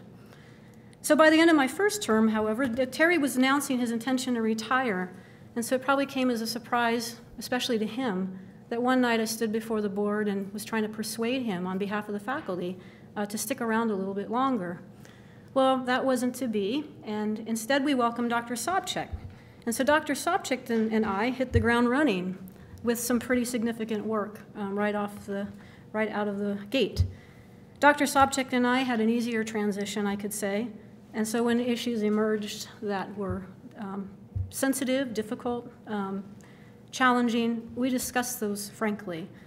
And the FA welcomed his presence monthly. And I know that Dr. Sobczak welcomed those times too, so he could continue those frank discussions with the Faculty Association. So I guess in the reflecting, I would say directly is really the only way I know how to communicate, and it's certainly the only way I know how to lead. And I'm happy to say that administration and the board seem to have adjusted to that over the last 3 years. And I'm happy to see as I end my term that Dr. Sobczak is not announcing his retirement. There's still time. No, I do have a few more weeks, but on to the main report. The major task at hand is negotiations. And so negotiations are certainly in progress. And while we haven't quite achieved a symphony yet, I can say that there have been many moments, as an observer, where it was clear to me that we are really all in this together. And so I'll give you a glimpse into one of those moments. A couple of weeks ago, I entered the room to find the dry erase board filled with numbers. Ron was standing with his dry erase marker in hand, fully engaged in the discussion with the board team. You could cut the tension in the room with a knife. And so from my view, it was a beautiful thing. I mean, this was negotiations happening, and happening really and at an intense level. I happen to enjoy the intellectual sparring that goes on during negotiations, and I know at times, speaking for my members of my own team, that has sometimes been difficult for them. But at one point in the discussion, one of the FA team members suggested that, they were talking about the numbers, and then at one point the suggestion was made that they break into different rooms and continue to talk about the numbers separately. So one member from the Faculty Association team asked innocently or perhaps profoundly, why don't we just all stay in the room and discuss the numbers together? Well, they didn't stay in the room and discuss all the numbers together, but as it turns out, that question, why can't we, has shaped the comments that I'm going to make for the remainder of my report. In fact, I titled my report, Why Can't We All? So I also recall the first time I stepped up to the podium, and I noticed tonight, this administrator is in the audience. The administrator said to me, I'm really happy that you are now FA president because I see you as a unifier. And I remember thinking it many times, we all think we can be when we walk into this role. And I think in times, perhaps I have been. At least I've tried. I've invited trustee members to faculty association meetings and events. If you look around the room, you can see, I think I counted 7, and hope I didn't miss anyone, 7 faculty members who I've brought to the board meetings. I guess in part to unify, but more importantly to inform, because I really do think when people get together, those conversations can lead to a better place. Well, with regard to the budget retreat, or the budget, comments about the budget tonight, along the theme of why can't we all, I've made some observations, and I think that the taxpayers of Johnson County can rest assured that this board and this administration has a firm grasp on the budget. There were numerous comments about efficiencies and efforts to cut costs and to scale back and to make the budget work better without sacrificing the goals of the institution. I think that we can all agree that investing in the faculty and staff who work here is both a good and a necessary thing. And I think that we can all agree that in addition to, as we've heard many times, the fiduciary responsibility that the trustees have to the community and to the taxpayers, that they have an equally important responsibility to the community of students and employees at this college, now and to the future. And since I'm on the discussion of topic of discussing responsibilities, I had a conversation earlier today, and I'd be remiss if I didn't say something about rights, because I spend a lot of time in my role talking to bargaining unit members about their rights. And again, just today I reminded one of those who I'm working with in an advisory capacity that with any assertion of a right, whether it's management or association, that there should be equal time spent discussing responsibilities, and that the one cannot be fully actualized without the other. Why can't we? Why can't we change the narrative? Fill our conversations with words like we heard tonight, or examples like we heard tonight, where we celebrate winning teams, or we celebrate winning examples, like the ones that I'll offer by students who had worked with members of the counseling center over the past few days. And a lot of this part was inspired by a management committee meeting where Carl Heinrichs actually was talking about the success of his athletes and pointed to a survey that focused on significant others, as he phrased it, and counselors and coaches, how they play such an important role in retention and the persistence that we've seen documented as a celebrated increase in our KPIs earlier tonight. So here's an example of a message that was sent recently to 2 counselors. Dear Counselor A and B, thanks so much for meeting with my son and helping him on his journey. You both gave him encouragement and helped him with understanding of his degree quest. A, you took time to discuss plans with him that helped him to sort through things and gave him realization of where he needed to go. B, your guidance will help with completion of a degree in the near future. You put him on track. I appreciate all that both of you did. Another one from another parent. We would like to express our sincere appreciation for the exceptional care of one of your staff members, Counselor C, who continues to provide our family with amazing support and guidance as we pursue this endeavor of dual enrollment for our 2 children. It's a pretty lengthy message, but it goes on to describe how both a son and daughter are currently being homeschooled, but they've taken advantage of the Blue Valley CAPS program and received Johnson County Community College credit, and how Counselor C has provided unprecedented advice on every aspect of their son and daughter's experience at JCCC, and they do such a wonderful job that they said you may even see one of us back in the classroom in the future. So why can't we? I think we can all agree that Johnson County Community College is a great place to work, a great school to be a student, to be a faculty member, a great place to be a trustee, a CEO, a CAO, indeed a great place to be a union president. So I submit that the answer to the question, why can't we all, is that we can. We just have to listen. We have to stay in the room just a little bit longer. We need to engage in conversations a little while longer so that we can understand. So I thank you for your attention. It's been a pleasure. I've enjoyed every moment of the work that we've done together in my role as FA president, and I look forward to opportunities to work together with the trustees and the administration in the future. I do feel like I should close with a reminder and a gift, and so I'll just pass these around. These are I am a heartbeat wristbands. I mentioned last time that Melissa Wells, one of our counselors, needs a heart transplant. And it seems like a lot of the themes over the last several weeks have been about contests, elections, battles of some type. And so the reminder is, the gift is the wristband, but the reminder is that battles are relative. Worries can be placed on a continuum, whether we all have struggles, whether in our health, personal, professional. But Melissa's battle is lifelong. And so we can all better weather whatever battle that we're facing if we weather them together. So all the best to you. Again, it's been a pleasure working with you. Dr. Williams, thank you. Any questions of Dr. Williams? Trustee Stewart. This may surprise Dr. Williams, but I want to salute you for your service. We probably didn't always agree on things, but what I really want to applaud you on is your passion and something that you bring that is part of our mission here, but it's lifelong learning. You're an example of that. I don't know how many degrees you have, but 7. 7. I applaud that, and I applaud the passion you have shown in that job. So. Thank you so much.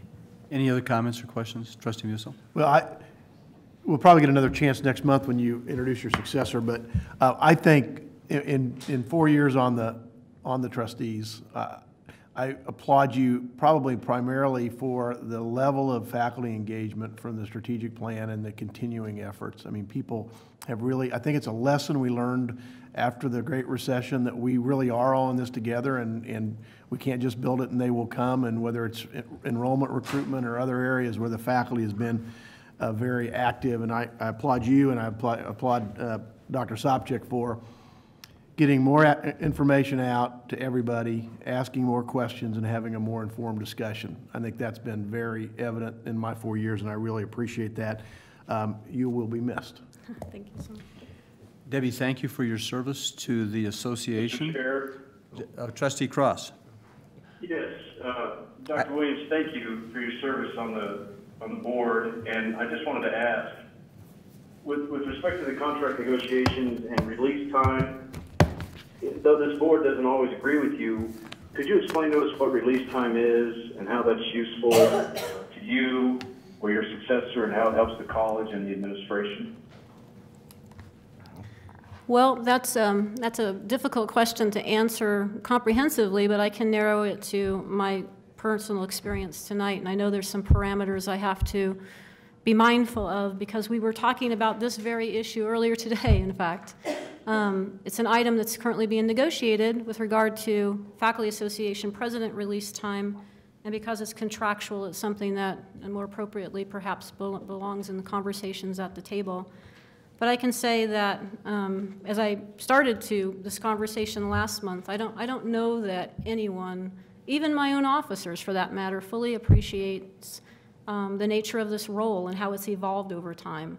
I can tell you I didn't completely understand the demands, and I think my particular approach is to use most of that release time to be available for advocacy, because frankly it's something I think is probably the most important aspect of this role, and it's something that you just simply need time to do as issues come forward.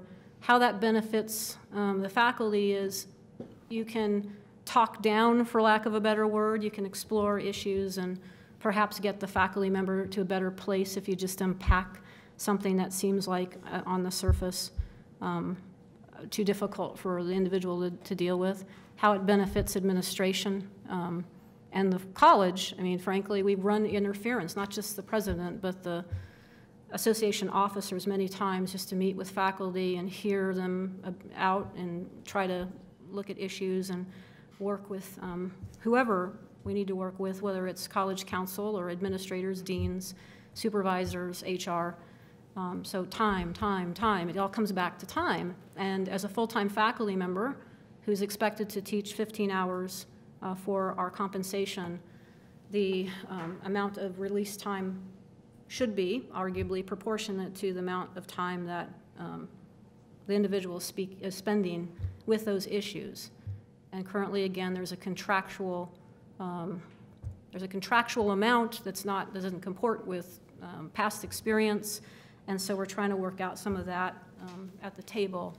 And I'm trying to do my part to best communicate in the limited ways that I have to communicate how important that release time has been in my particular role, and obviously to those who enjoy it across campus for the various kinds of activities they perform to justify that reassigned time or release time. Dr. Williams, thank you. And again, I'd say thanks for your service to the association, your service to the college, and your service to the issue of persevering over discussion of opinions of difference. I've often said that when I was with the Convention and Visitors Bureau, that if everybody did their task representing the hotel, the meeting planner, the CVB, et cetera, we're going to have differences of opinion. We're going to have conflict. We shouldn't be afraid of the conflict. We should be afraid of our lack of ability to resolve it. And so I appreciate your leadership in being steadfast in presenting your case, realizing that there may be differences of opinion, but your commitment to help resolve them. And so thank you very much for that. Anything else? Thank you, Debbie. All right. Appreciate Thank you. it. Take care. Wish you the very best, and we'll be seeing you around the track. Yep. See you next month. Johnson County Research Triangle. Trustee Musil. The Johnson County Educational Research Triangle Board met on Monday, April 6th. I was not able to attend, but the agenda included the quarterly reports we get from each of the three beneficiaries of the 1.8 cent sales tax. It included a proposal from the universities, the three entities, about how and what administrative expenses should be chargeable to the JCERT fund, because it's not always easy with the universities to segregate those. And it also included consideration of a request for proposal for communications efforts so that we can do, I think, a better job of letting taxpayers know what they are receiving for the literally millions of dollars that are coming in each year for those three entities. Thank you. Any questions? KACCT has not met since our last meeting. We have had our monthly conference call as officers. We're planning for the next meeting in June at Barton County Community College. Interestingly, we continue to be concerned about administrative leadership. We've had a couple of other presidents step down of the 19 community colleges, and so I know we'll be spending time in June talking about that as a statewide association. And also trustee development. We did not talk in the foundation about an upcoming event. I'd like to ask Trustee Stewart to give an update on an upcoming event this weekend, I believe it is. Yes, Sawyer Brown. Thank you, Chair Cook. Time is running out for you to buy your ticket for the annual Cohen Series. Saturday night, Sawyer Brown is here on campus at 8 p.m. in Yardley Hall. We've sold over 800 tickets. We have a few more to sell, but it's going to be a great crowd, and it's these type of groups really appreciate the smaller venue of Yardley Hall, and so usually put on an extra special performance. So all the funds raised, all the ticket proceeds go to scholarship and programs here at Johnson County Community College. So if you don't have anything to do Saturday night, come out, go to the concert, support scholarships. Thank you. Can I wear my boots? You can wear your boots, you can wear your hat, whatever you want. Thank you. Along those lines, I know that we all received a write-up of the one of the recent events at Yardley Hall of the ukulele group, and sold out. Again, I would encourage the public that if you're not aware of all of the events going on at Yardley Hall, we're blessed to have a diverse program of activities. And Sawyer Brown will be one of those great events. And Blue Man Group. Did you want to talk about that, Trustee Sharp? I would love to talk about Blue Man Group. 60 seconds. 60 seconds. Blue Man Group will be here in January of next year. Jim Brookman's coming. We have just an awesome, awesome lineup. The Trocadero is going to be back. Check out the Performing Arts Series website. I highly encourage you to take advantage of this year's program. Thank you. The consent agenda is a time where we vote on a number of routine items. Does any trustee wish to pull any item off the consent agenda? If not, I would entertain a motion to approve. So moved. Second. We have a motion and a second. Any discussion? Any discussion? All in favor signify by saying aye. Aye. Opposed, a motion carries. We do have an executive session this evening. I would like to entertain a motion to go into executive session for the purpose of discussing consultations with the board's bargaining representation in employer-employee negotiations to protect the public interest in negotiating a fair and equitable contract. The session will last 60 minutes. We would like to invite Joe Sopcich, Judy Korb, Barbara Larson, Andy Anderson, Jim Lane, Becky Centelvier, Susan Ryder, Tanya Wilson, and Melody Rail. The executive session will start at 6:20. That's about 8 minutes from now. So I would like to entertain a motion. Did I hear right? 16? 60. Thank you. 60. I would so move. I was hoping it was 16. Second. Musil, Drummond, and all in favor signify by saying aye. Aye. Opposed, motion carries. The executive session will start at 6:20. They're not. We have returned from executive session at 7:17. No action was taken. We are back in our regular session. I would ask for a motion to adjourn. So moved. Second. Any discussion? All in favor signify by saying aye. Aye. Opposed, motion carries. Thank you.